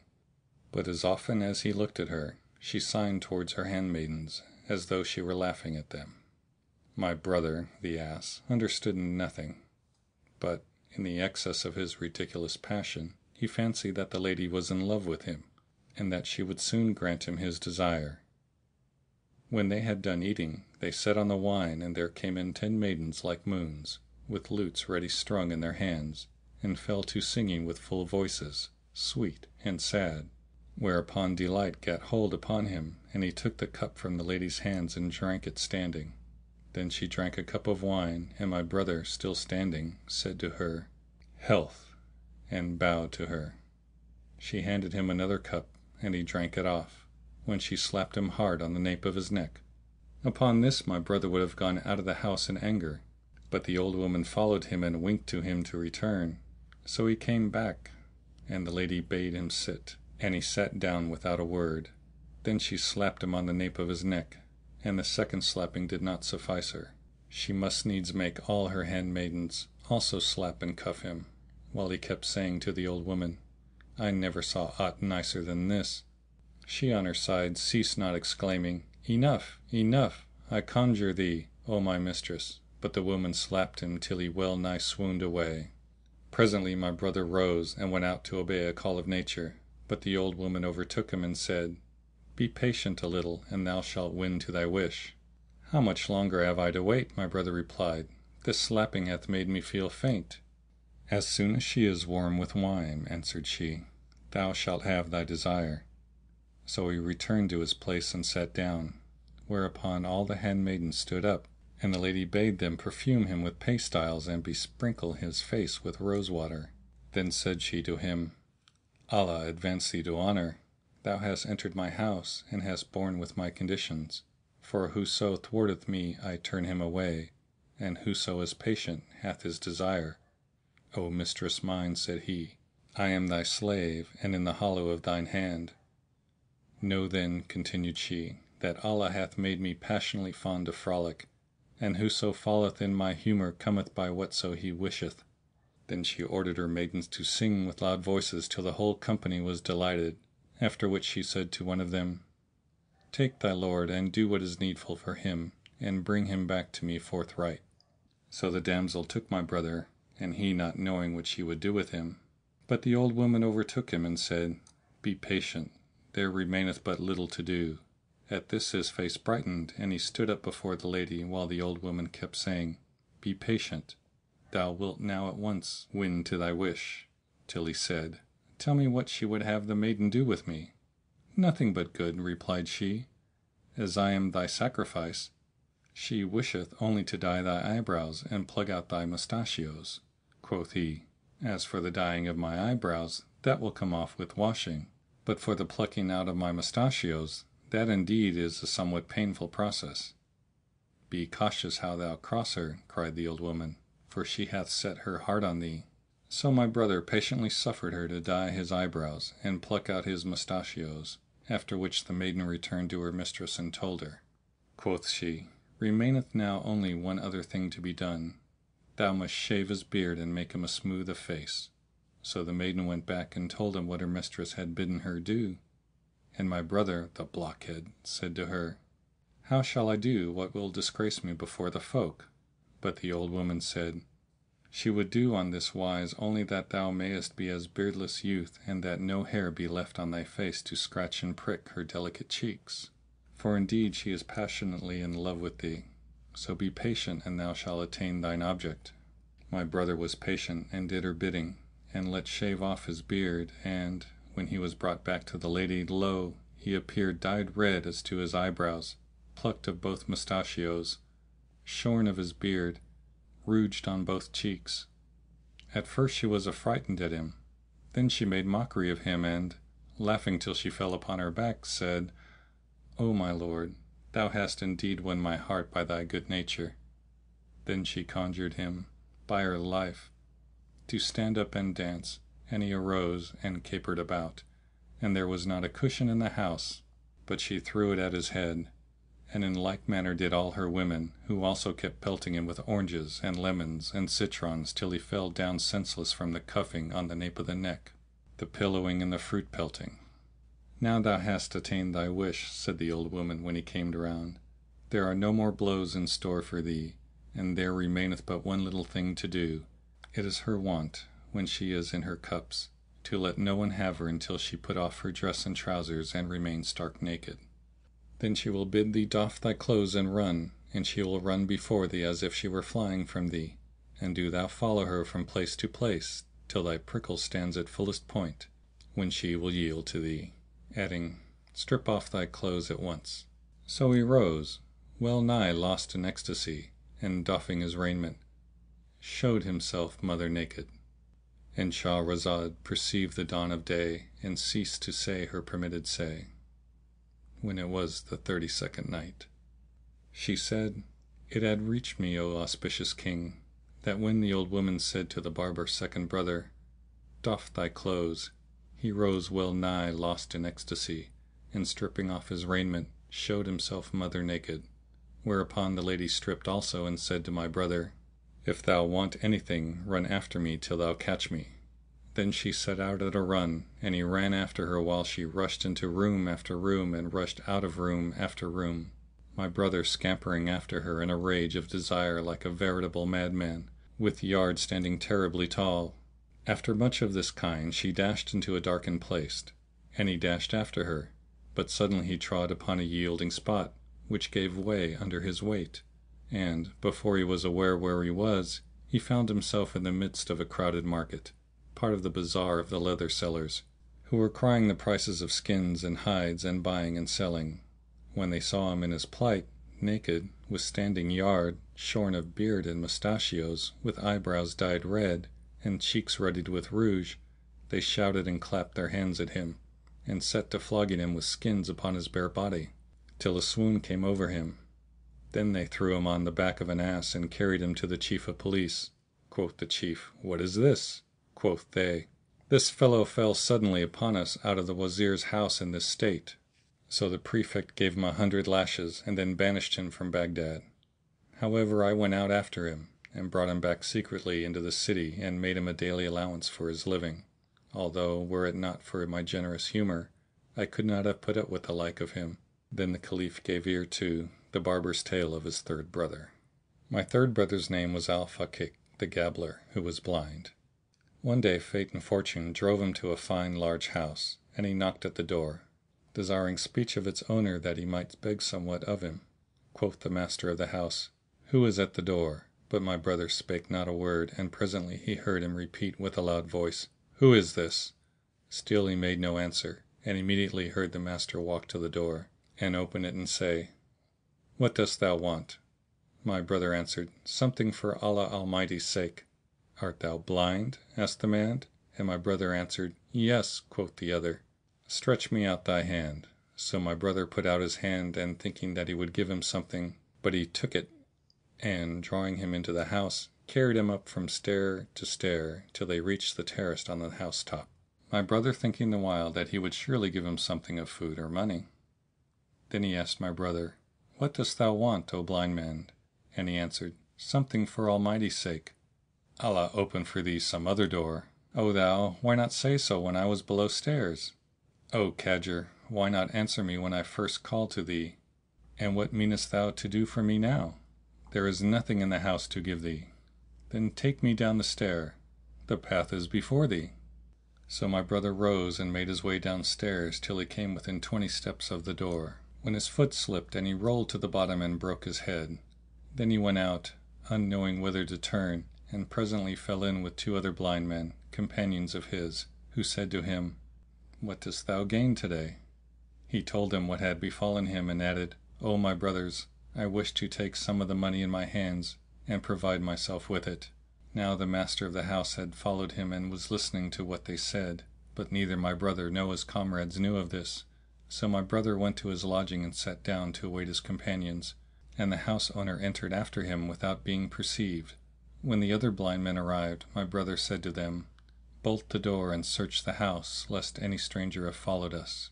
The man, hearing this, caught hold of a cord that hung from the ceiling and clung to it, whilst they went round about the house and searched but found no one.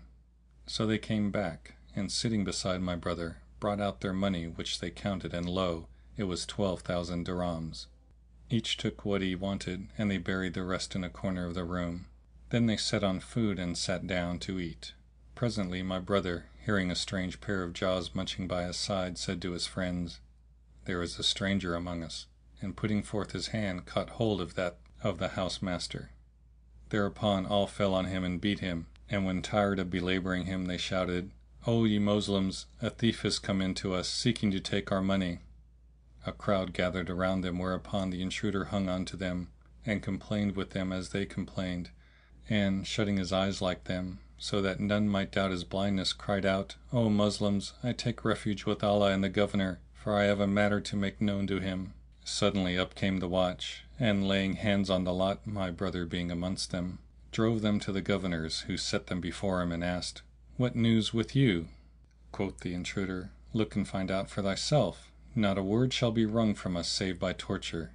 So begun by beating me, and after me beat this man our leader," and he pointed to my brother. So they threw the man at full length and gave him 400 sticks on his backside. The beating pained him, whereupon he opened one eye, and as they redoubled their blows, he opened the other eye.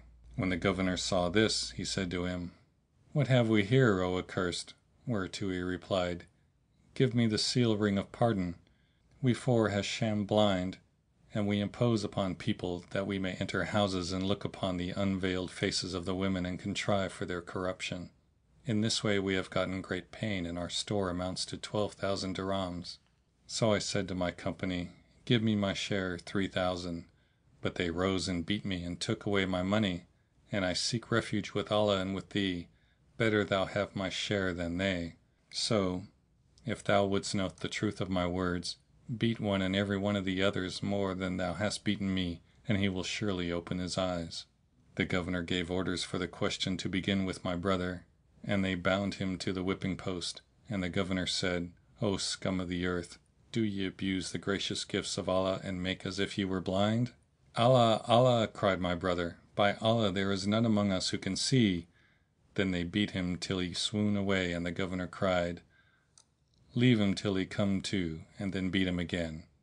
After this he caused each of the companions to receive more than 300 sticks, whilst the sham Abraham kept saying to them, "Open your eyes, or you will be beaten afresh."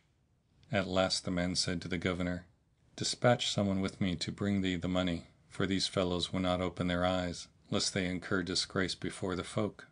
So the Governor sent to fetch the money and gave the man his pretended share, 3,000 dirhams, and, keeping the rest for himself, banished the 3 blind men from the city. But I, O Commander of the Faithful, went out and overtaking my brother, questioned him of his case, whereupon he told me of what I have told thee. So I brought him secretly into the city and appointed him in the strictest privacy an allowance for meat and drink. The Caliph laughed at my story and said, "Give him a gift and let him go." But I said, "By Allah, I will take naught till I have made known to the Commander of the Faithful what came to pass with the rest of my brothers, for truly I am a man of few words and spare of speech." Then the Caliph gave ear to the Barber's Tale of his 4th Brother. Now, as for my 4th brother, O Commander of the Faithful, Al-Koz al-Swani, or the long-necked Guglet Hight, from his brimming over with words, the same one who was blind of one eye, he became a butcher in Baghdad and he sold flesh and fattened rams, and great men and rich bought their meat of him, so that he amassed much wealth and he got him cattle and houses. He fared thus a long while till one day, as he was sitting in his shop, there came up an old man and long of the beard, who laid down some silver and said, "Give me meat for this." He gave him his money's worth of flesh, and the oldster went his ways. My brother examined the Shaykh's silver, and seeing that the dirhams were white and bright, he set them in a place apart. The greybeard continued to return to the shop regularly for 5 months, and my brother ceased not to lay up all the coin he received from him in its own box. At last he thought to take out the money to buy sheep. So he opened the box and found it nothing save bits of white paper cut round to look like coin. So he buffeted his face and cried aloud till the folk gathered about him, whereupon he told him his tale which made them marvel exceedingly. Then he rose as was his wont, and slaughtering a ram hung it up inside his shop, after which he cut off some of the flesh, and hanging it outside kept saying to himself, "O Allah, would the ill-omened old fellow but come!" And an hour had not passed before the Shaykh came with his silver in hand, whereupon my brother rose and caught hold of him, calling out, "Come aid me, O Moslems, and learn my story with this villain." When the old man heard this, he quietly said to him, "Which will be the better for thee, to let go of me, or to be disgraced by me amidst the folk?" "In what wilt thou disgrace me?" "In that thou sellest man's flesh for mutton." "Thou liest, thou accursed!" "Nay, he is the accursed who hath a man hanging up by way of meat in his shop.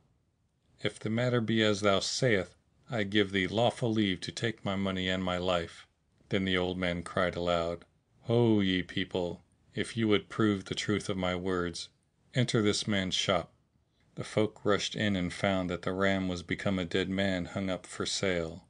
So they set upon my brother crying out, "O infidel, O villain!" and his best friends fell to cuffing and kicking him and kept saying, "Dost thou make us eat flesh of the sons of Adam?" Furthermore the old man struck him on the eye and put it out. Then they carried the carcass with the throat cut before the chief of the city watch, to whom the old man said, "O Emir, this fellow butchers men and sells their flesh for mutton, and we have brought him to thee. So arise and execute the judgments of Allah, to whom be honour and glory." My brother would have defended himself, but the chief refused to hear him and sentenced him to receive 500 sticks, and to forfeit the whole of his property. And, indeed, had it not been for that same property which he expended in bribes, they would have surely slain him.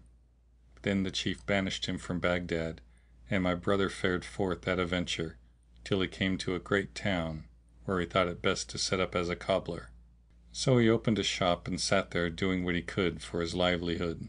One day, as he went forth on his business, he heard the distant tramp of horses, and, asking the cause, was told that the king was going out to hunt and course.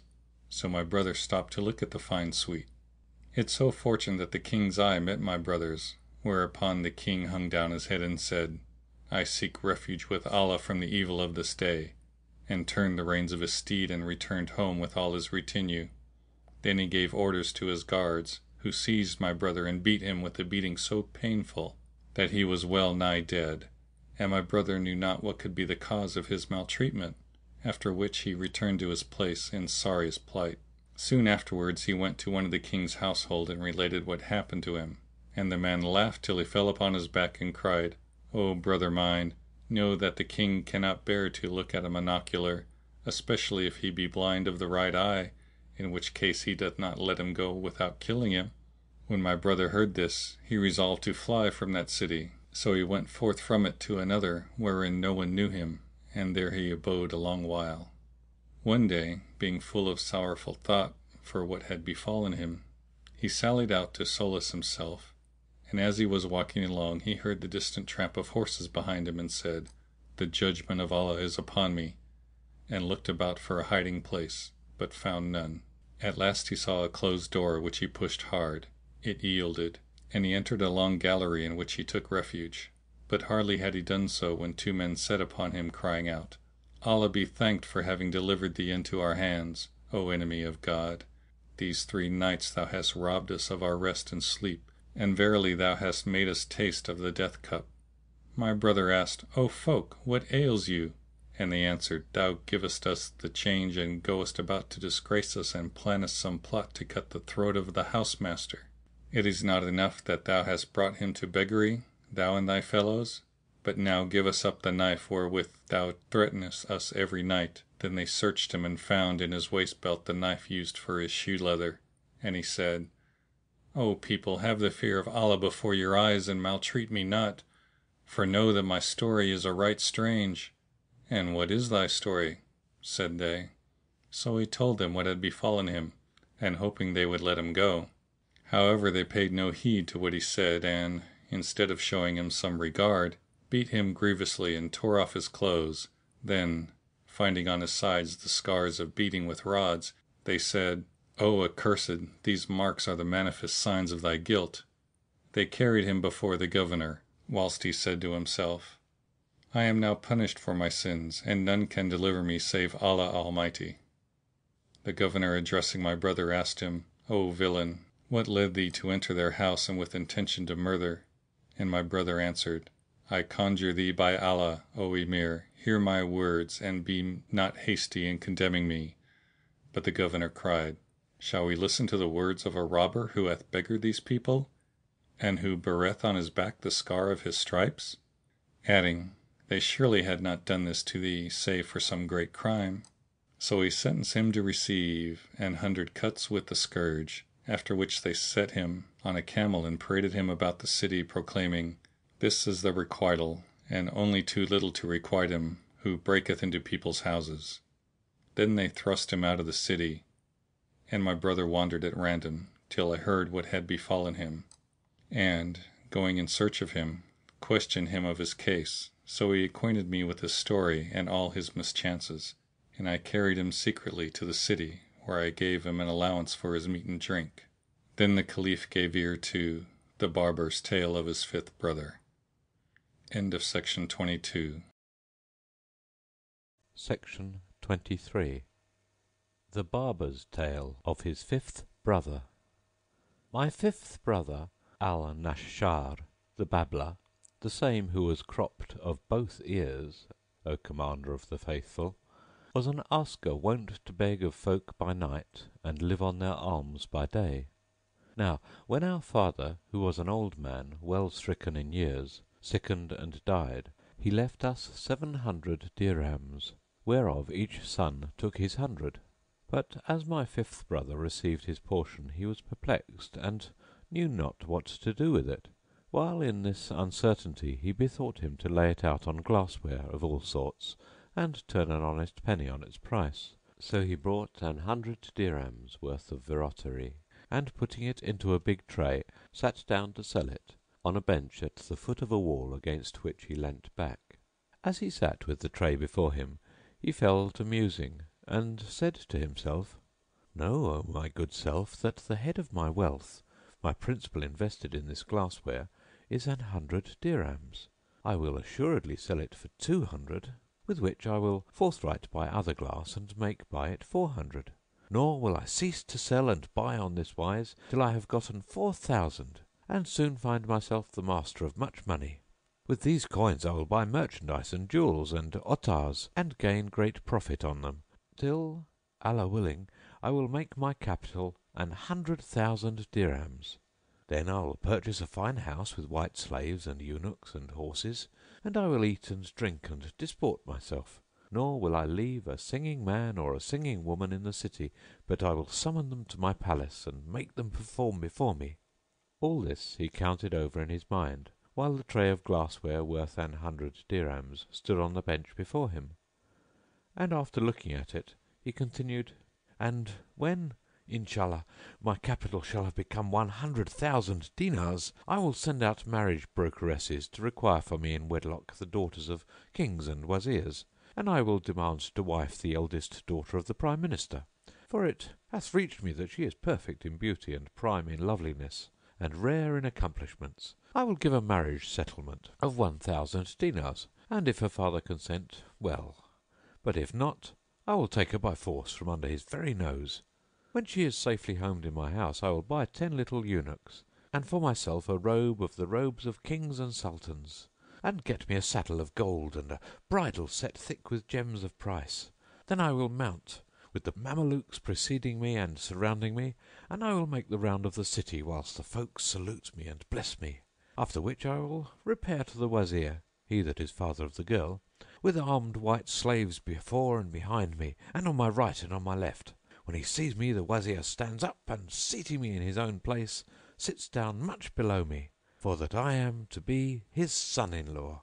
Now I have with me 2 eunuchs carrying purses, each containing 1,000 dinars, and of these I deliver to him the 1,000, his daughter's marriage settlement, and make him a free gift of the other 1,000, that he may have reason to know my generosity and liberality, and my greatness of spirit, and the littleness of the world in my eyes. And for 10 words he addresses to me, I answer him 2. Then back I go to my house, and if one come to me on the bride's part, I make him a present of money, and throw on him a dress of honour. But if he brings me a gift, I give it back to him and refuse to accept it, that they may learn what a proud spirit is mine, which never condescends to derogate.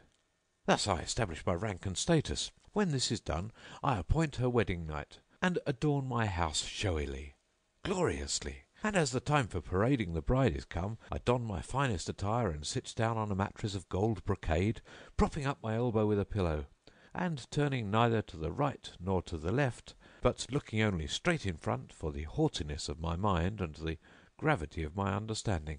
And there before me stands my wife in her raiment and ornaments, lovely as the full moon, and I, in my loftiness and dread lordliness, will not glance at her till those present say to me, "O our lord and our master, thy wife, thy handmaid, standeth before thee. Vouchsafe her one look, for standing wearieth her." Then they kiss the ground before me many times, whereupon I raise my eyes and cast at her one single glance, and turn my face earthwards again.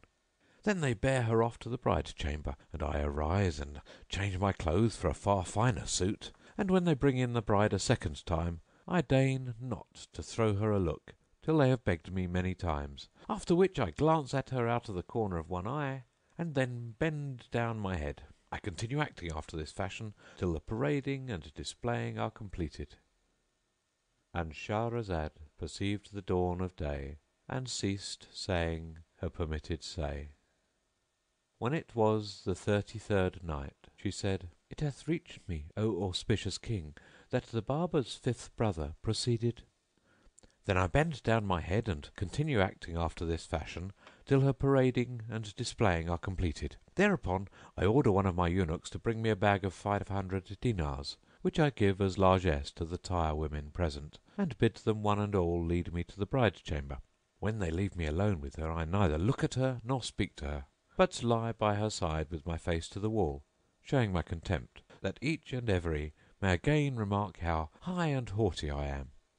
Presently her mother comes in to me, and kissing my head and hand, says to me, O my lord, look upon thy handmaid who longs for thy favour, so heal her broken spirit. I give her no answer, and when she sees this, she rises and busses my feet many times, and says, O my lord, in very sooth my daughter is a beautiful maid, who hath never known man, and if thou show her this backwardness and aversion, her heart will break. So do thou incline to her, and speak to her, and soothe her mind and spirit. Then she arises and fetches a cup of wine, and says to her daughter, Take it and hand it to thy lord. But as she approaches me, I leave her standing between my hands, and sit, propping my elbow on a round cushion, purfled with gold thread, leaning lazily back, and without looking at her in the majesty of my spirit, so that she may deem me indeed a sultan and a mighty man. Then she says to me, O my lord, Allah upon thee, do not refuse to take the cup from the hand of thine handmaid, for verily I am thy bondswoman. But I do not speak to her, and she presses me, saying, There is no help but that thou drink it. And she puts it to my lips. Then I shake my fist in her face, and kick her with my foot, thus. So he let out with his toe, and knocked over the tray of glassware, which fell to the ground, and falling from the bench, all that was on it was broken to bits. O foulest of pimps, this comes from the pride of my spirit, cried my brother. And then, O commander of the faithful, he buffeted his face and rent his garments, and kept on weeping and beating himself. The folk who were flocking to their Friday prayers saw him, and some of them looked at him and pitied him, while others paid no heed to him, and in this way my brother lost both capital and profit. He remained weeping a long while, and at last up came a beautiful lady, the scent of musk exhaling from her, who was going to Friday prayers, riding a mule with a gold saddle, and followed by several eunuchs.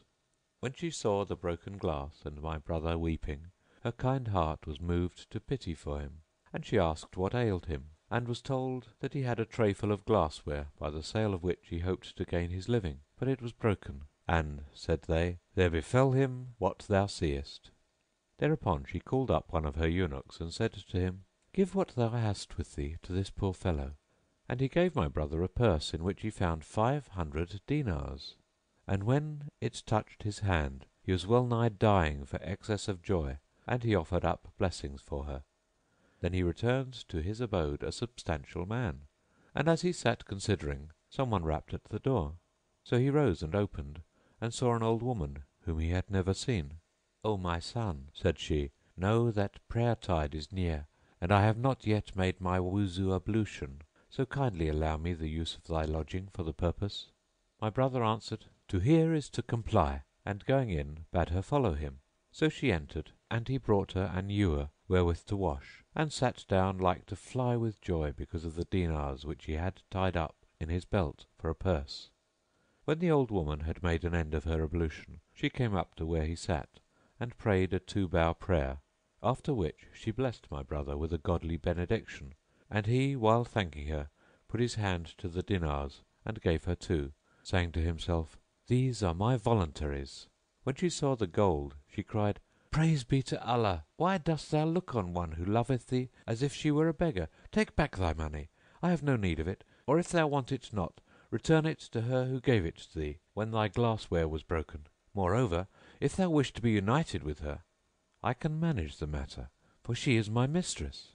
O my mother, asked my brother, by what manner of means can I get at her?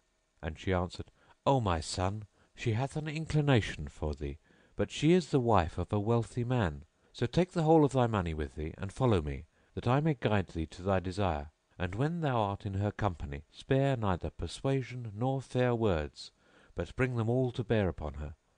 So shalt thou enjoy her beauty and wealth to thy heart's content. My brother took all his gold and rose and followed the old woman, hardly believing in his luck. She ceased not faring on, and my brother following her, till they came to a tall gate, at which she knocked, and a Romy slave girl came out and opened to them. Then the old woman led my brother into a great sitting room, spread with wondrous fine carpets, and hung with curtains, where he sat down with his gold before him, and his turband on his knee. He had scarcely taken seat before there came to him a young lady, never eye saw fairer, clad in garments of the most sumptuous. Whereupon my brother rose to his feet, and she smiled in his face and welcomed him, signing to him to be seated. Then she bade shut the door, and when it was shut, she turned to my brother, and taking his hand, conducted him to a private chamber, furnished with various kinds of brocades and gold cloths. Here he sat down, and she sat by his side, and toyed with him a while, after which she rose, and saying, Stir not from thy seat till I come back to thee, disappeared. Meanwhile, as he was on this wise, lo, there came in to him a black slave, big of body and bulk, and holding a drawn sword in hand, who said to him, "Woe to thee! Who brought thee hither, and what dost thou want here?" My brother could not return him a reply, being tongue-tied for terror.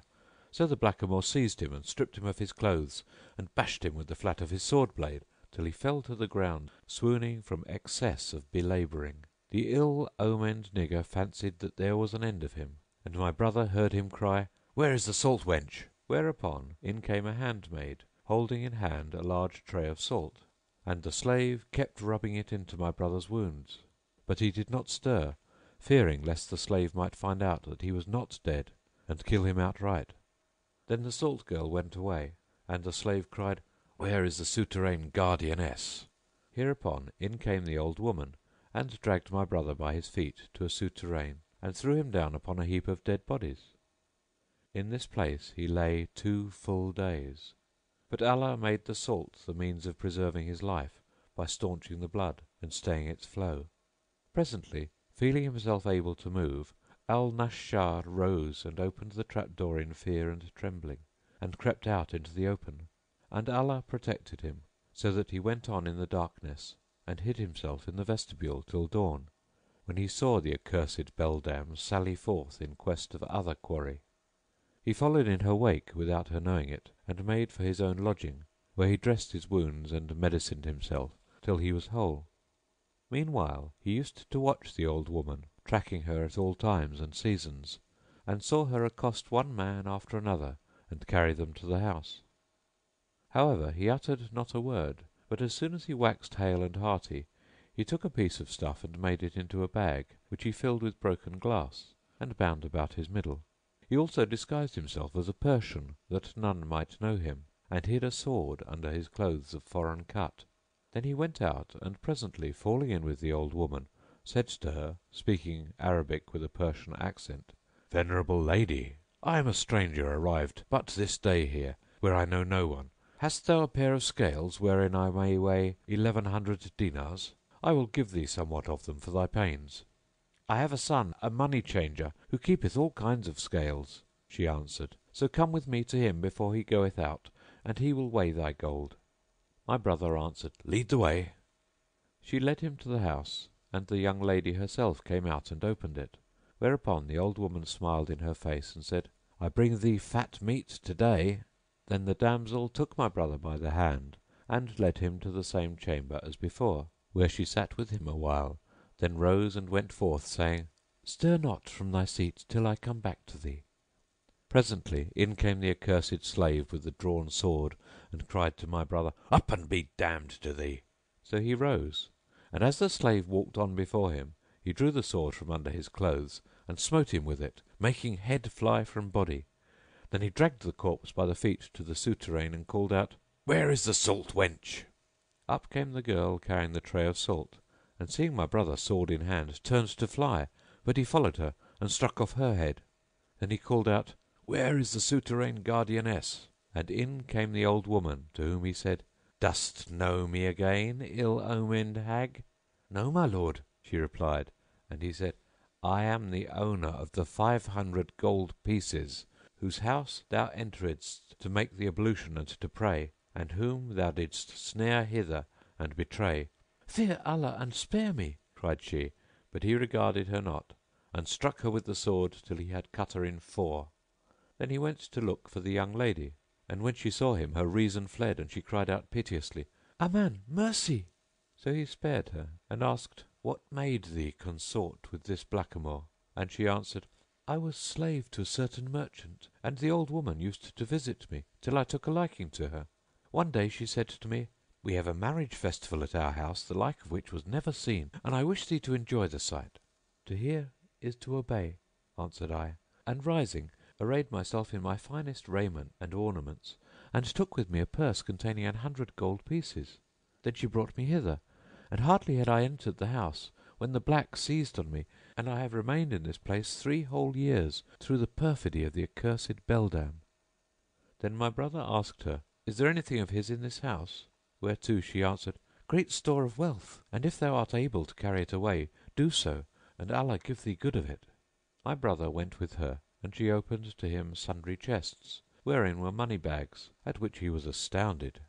Then she said to him, "Go now and leave me here, and fetch men to remove the money." He went out and hired 10 men, but when he returned he found the door wide open, the damsel gone, and nothing left but some small matter of coin and the household stuffs. By this he knew that the girl had overreached him, so he opened the storerooms and seized what was in them, together with the rest of the money, leaving nothing in the house. He passed the night rejoicing, but when morning dawned he found at the door some 20 troopers, who laid hands on him, saying, "The governor wants thee." My brother implored them hard to let him return to his house, and even offered them a large sum of money, but they refused, and binding him fast with cords, carried him off.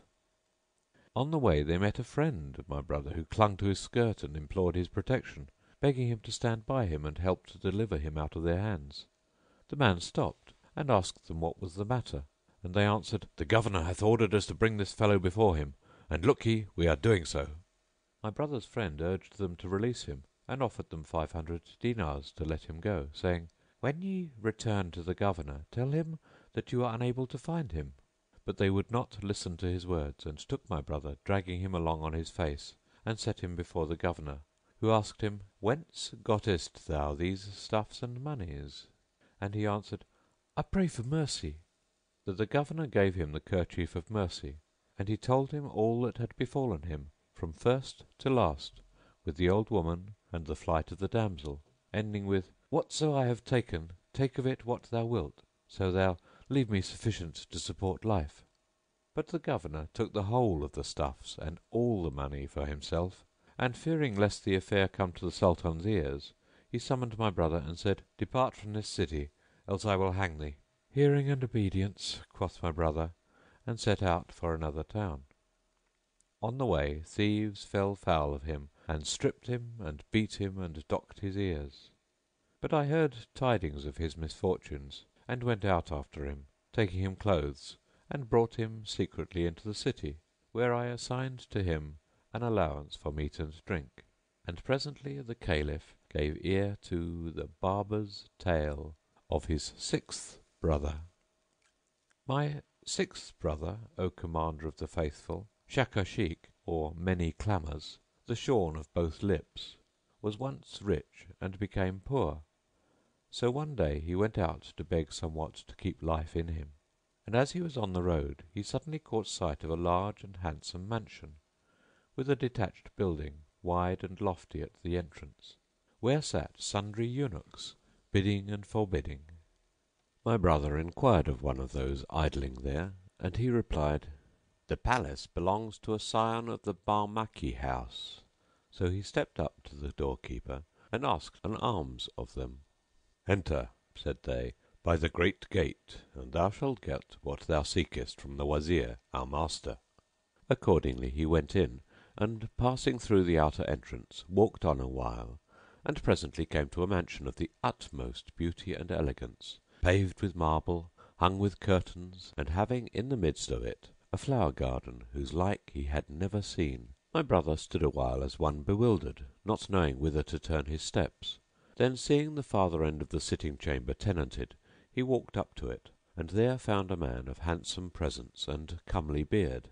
When this personage saw my brother he stood up to him and welcomed him and asked him of his case, whereto he replied that he was in want and needed charity. Hearing these words the grandee showed great concern and, putting his hand to his fine robe, rent it, exclaiming, "What! am I in a city and thou here am hungered? I have not patience to hear such disgrace." Then he promised him all manner of good cheer and said, "There is no help but that thou stay with me and eat of my salt." "O my lord," answered my brother, "I can wait no longer, for I am indeed dying of hunger." So he cried, "Ho boy, bring basin and ewer," and turning to my brother said, "O my guest, come forward and wash thy hands." My brother rose to do so, but he saw neither ewer nor basin. Yet his host kept washing his hands with invisible soap in imperceptible water, and cried, "Bring the table." But my brother again saw nothing. Then said the host, "Honour me by eating of this meat and be not ashamed." And he kept moving his hand to and fro as if he ate, and saying to my brother, I wonder to see thee eating thus sparely. Do not stint thyself, for I am sure thou art famished." So my brother began to make as though he were eating, while his host kept saying to him, "Fall to, and note especially the excellence of this bread and its whiteness." But still my brother saw nothing. Then he said to himself, "This man is fond of poking fun at people," and replied, "O my lord, in all my days I never knew aught more winsome than its whiteness or sweeter than its savour." The Barmecide said, "This bread was baked by a handmaid of mine, whom I bought for 500 dinars." Then he called out, "O boy, bring in the meat pudding for our first dish, and let there be plenty of fat in it." And turning to my brother said, "O my guest, Allah upon thee, hast ever seen anything better than this meat pudding? Now, by my life, eat and be not abashed." Presently he cried out again, "O boy, serve up the marinated stew, with the fatted sand grouse in it." And he said to my brother, "Up and eat, O my guest, for truly thou art hungry and needest food." So my brother began wagging his jaws and made as if champing and chewing, whilst the host continued calling for one dish after another, and yet produced nothing save orders to eat. Presently he cried out, "O boy, bring us the chickens stuffed with pistachio nuts," and said to my brother, "By thy life, O my guest, I have fattened these chickens upon pistachios. Eat, for thou hast never eaten their like." "O my lord," replied my brother, "they are indeed first rate." Then the host began motioning with his hand as though he were giving my brother a mouthful, and ceased not to enumerate and expatiate upon the various dishes to the hungry man, whose hunger waxed still more violent, so that his soul lusted after a bit of bread, even a barley scone. Quoth the Barmecide, "Didst thou ever taste anything more delicious than the seasoning of these dishes?" And quoth my brother, "Never, O my lord." "Eat heartily and be not ashamed," said the host, and the guest, "I have eaten my fill of meat." So the entertainer cried, "Take away and bring in the sweets," and turning to my brother said, "Eat of this almond conserve, for it is prime, and of these honey fritters. Take this one.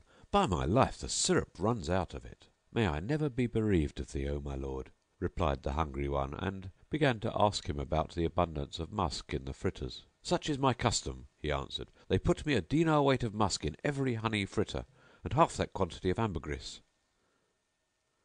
All this time my brother kept wagging head and jaws till the master cried, "Enough of this! Bring us the dessert." Then said he to him, "Eat of these almonds and walnuts and raisins, and of this and that," naming divers kinds of dried fruits, "and be not abashed." But my brother replied, "O my lord, indeed I am full. I can eat no more." "O my guest," repeated the host, "if thou have a mind to these good things, eat.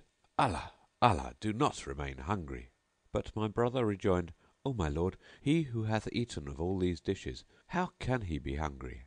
Then he considered and said to himself, "I will do that shall make him repent of these pranks."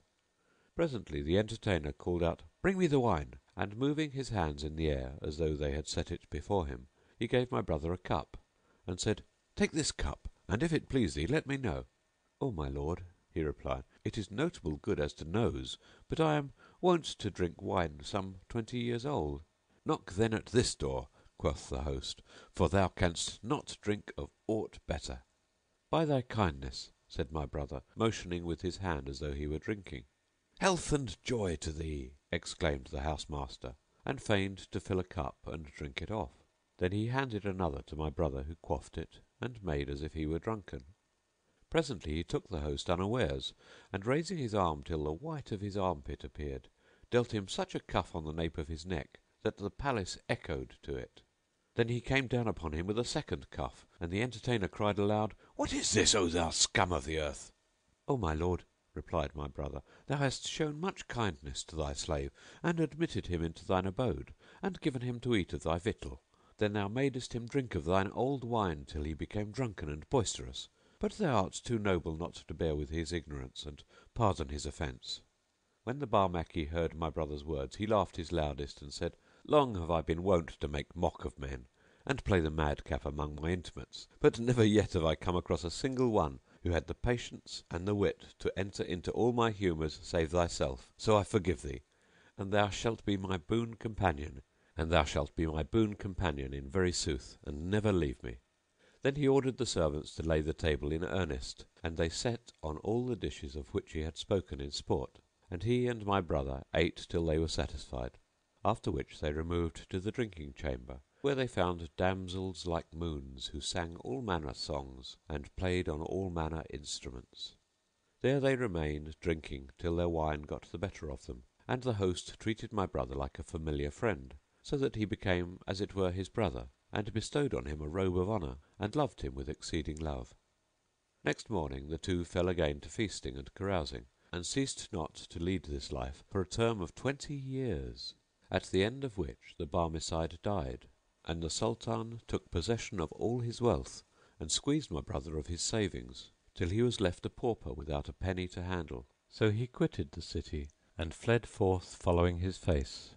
But when he was half way between two towns, the wild Arabs fell on him and bound him and carried him to their camp, where his captor proceeded to torture him, saying, "Buy thy life of me with thy money, else I will slay thee." My brother began to weep and replied, "By Allah, I have nothing, neither gold nor silver, but I am thy prisoner, so do with me what thou wilt." Then the Badawi drew a knife, broad bladed, and so sharp grinded that if plunged into a camel's throat it would sever it clean across from one jugular to the other, and cut off my brother's lips, and waxed more insistent in requiring money. Now this Badawi had a fair wife, who in her husband's absence used to make advances to my brother, and offer him her favours, but he held off from her. One day she began to tempt him as usual, and he played with her and made her sit on his lap, when behold, in came the Badawi, who seeing this cried out, "Woe to thee, O accursed villain! Wouldst thou debauch my wife for me?" Then he took out a knife and cut off my brother's yard, after which he bound him on the back of a camel and, carrying him to a mountain, left him there. He was at last found by some who recognized him and gave him meat and drink and acquainted me with his condition; whereupon I went forth to him and brought him back to Baghdad, where I made him an allowance sufficient to live on.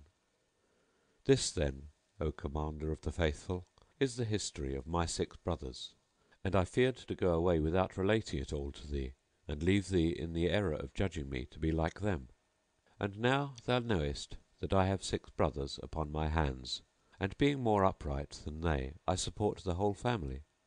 When the Caliph heard my story and all I told him concerning my brothers, he laughed and said, "Thou sayest sooth, O silent man! Thou art indeed spare of speech, nor is there aught of forwardness in thee. But now go forth out of this city and settle in some other." And he banished me under edict. I left Baghdad and travelled in foreign parts till I heard of his death and the accession of another to the Caliphate. Then I returned to Baghdad, where I found all my brothers dead, and chanced upon this young man, to whom I rendered the kindliest service, for without me he had surely been killed. Indeed, he slanders me and accuses me of a fault which is not in my nature, and what he reports concerning impudence and meddling and forwardness is idle and false. For verily on his account I left Baghdad and travelled about full many a country till I came to this city and met him here in your company. And was not this, O worthy assemblage, of the generosity of my nature? The end of the Tailor's tale. Then quoth the Tailor to the King of China, "When we heard the Barber's tale and saw the excess of his loquacity and the way in which he had wronged this young man, we laid hands on him and shut him up, after which we sat down in peace and ate and drank and enjoyed the good things of the marriage feast till the time of the call to mid-afternoon prayer, when I left the party and returned home. My wife received me with sour looks and said, "Thou goest a pleasuring among thy friends, and thou leavest me to sit sorrowing here alone. So now, unless thou take me abroad and let me have some amusement for the rest of the day, I will cut the rope, and it will be the cause of my separation from thee." So I took her out and we amused ourselves till supper time, when we returned home and fell in with this Hunchback, who was brimful of drink and trolling out these rhymes: "Clear's the wine, the cup's fine, like to like they combine. It is wine and not cup, 'tis a cup and not wine." So I invited him to sup with us and went out to buy fried fish, after which we sat down to eat, and presently my wife took a piece of bread and a fid of fish and stuffed them into his mouth, and he choked, and though I slapped him long and hard between the shoulders, he died. Then I carried him off and contrived to throw him into the house of this leach the Jew, and the leech contrived to throw him into the house of the Reeve, and the Reeve contrived to throw him on the way of the Nazarene broker. This, then, is my adventure, which befell me but yesterday. Is not it more wondrous than the story of the hunchback? When the King of China heard the tailor's tale, he shook his head for pleasure, and showing great surprise, said, This that passed between the young man and the busybody of a barber is indeed more pleasant and wonderful than the story of my lying knave of a hunchback. Then he bade one of his chamberlains go with the tailor and bring the barber out of jail, saying, I wish to hear the talk of this silent man, and it shall be the cause of your deliverance, one and all. Then we will bury the hunchback, for that he is dead since yesterday, and set up a tomb over him. And Shahrazad perceived the dawn of day, and ceased to say her permitted say. When it was the 34th night, she said, It hath reached me, O auspicious King, that the King of China bade, Bring me the barber, who shall be the cause of your deliverance. Then we will bury this hunchback, for that he is dead since yesterday, and set up a tomb over him. So the chamberlain and the tailor went to the jail, and releasing the barber, presently returned with him to the king. The Sultan of China looked at him and considered him carefully, and lo and behold, he was an ancient man, past his 90th year, swart of face, white of beard, and hoar of eyebrows, lop-eared and proboscis-nosed, with a vacant, silly, and conceited expression of countenance. The king laughed at this figure of fun, and said to him, O silent man, I desire thee to tell me somewhat of thy history. Quoth the barber, O King of the age, allow me first to ask thee what is the tale of this Nazarene and this Jew and this Moslem and this hunchback, the corpse, I see among you, and prithee what may be the object of this assemblage? Quoth the King of China, And why dost thou ask? I ask, he replied, in order that the King's Majesty may know that I am no forward fellow or busybody or impertinent meddler, and that I am innocent of their calumnious charges of overmuch talk, for I am he whose name is the Silent Man, and indeed peculiarly happy is my sobriquet, as saith the poet, When a nickname or little name men design, know that nature with name shall full oft combine. Then said the King, Explain to the barber the case of this hunchback, and what befell him at supper time. Also repeat to him the stories told by the Nazarene, the Jew, the Reeve, and the tailor, and of no avail to me is a twice told tale. They did his bidding, and the barber shook his head, and said, By Allah, this is a marvel of marvels. Now uncover me the corpse of yonder hunchback. They undid the winding sheet, and he sat down, and taking the hunchback's head in his lap, looked at his face, and laughed and guffawed till he fell upon his back, and said, There is wonder in every death, but the death of this hunchback is worthy to be written and recorded in letters of liquid gold. The bystanders were astounded at his words, and the King marvelled and said to him, What ails thee, O silent man? Explain to us thy words. O King of the age, said the barber, I swear by thy beneficence that there is still life in this Gobbo Golightly. Thereupon he pulled out of his waist belt a barber's budget, whence he took a pot of ointment and anointed therewith the neck of the hunchback and its arteries. Then he took a pair of iron tweezers, and inserting them into the hunchback's throat, drew out the fid of fish with its bone, and when it came to sight, behold, it was soaked in blood. Thereupon the hunchback sneezed a hearty sneeze, and jumped up as if nothing had happened, and passing his hand over his face, said, I testify that there is no God but the God, and I testify that Mohammed is the Apostle of God. At this sight all present wondered. The King of China laughed till he fainted, and in like manner did the others. Then said the Sultan, By Allah, of a truth this is the most marvellous thing I ever saw. O Moslems, O soldiers all, did you ever in the lives of you see a man die and be quickened again? Verily, had not Allah vouchsafed to him this barber, he had been a dead man. Quoth they, By Allah, 'tis a marvel of marvels. Then the King of China bade record this tale. So they recorded it and placed it in the royal muniment rooms, after which he bestowed costly robes of honour upon the Jew, the Nazarene, and the Reeve, and bade them depart in all esteem. Then he gave the tailor a sumptuous dress and appointed him his own tailor, with suitable pay and allowances, and made peace between him and the hunchback, to whom also he presented a splendid and expensive suit with a suitable stipend. He did as generously with the barber, giving him a gift and a dress of honour, Moreover, he settled on him a handsome solde and created him Barber surgeon of state and made him one of his cup companions. So they ceased not to live the most pleasurable life and the most delectable, till there came to them the destroyer of all delights and the sunderer of all societies, the depopulator of palaces and the garnerer for graves. Yet, O most auspicious King, continued Shahrazad, this tale is by no means more wonderful than that of the two Wazirs and Anis al-Jalis. Quoth her sister Dunyazad, and what may that be? Whereupon she began to relate the following tale of Nur al-Din Ali and the damsel Anis al-Jalis. The end of Volume 1 of the Book of 1000 Nights and a Night, translated by Richard Burton,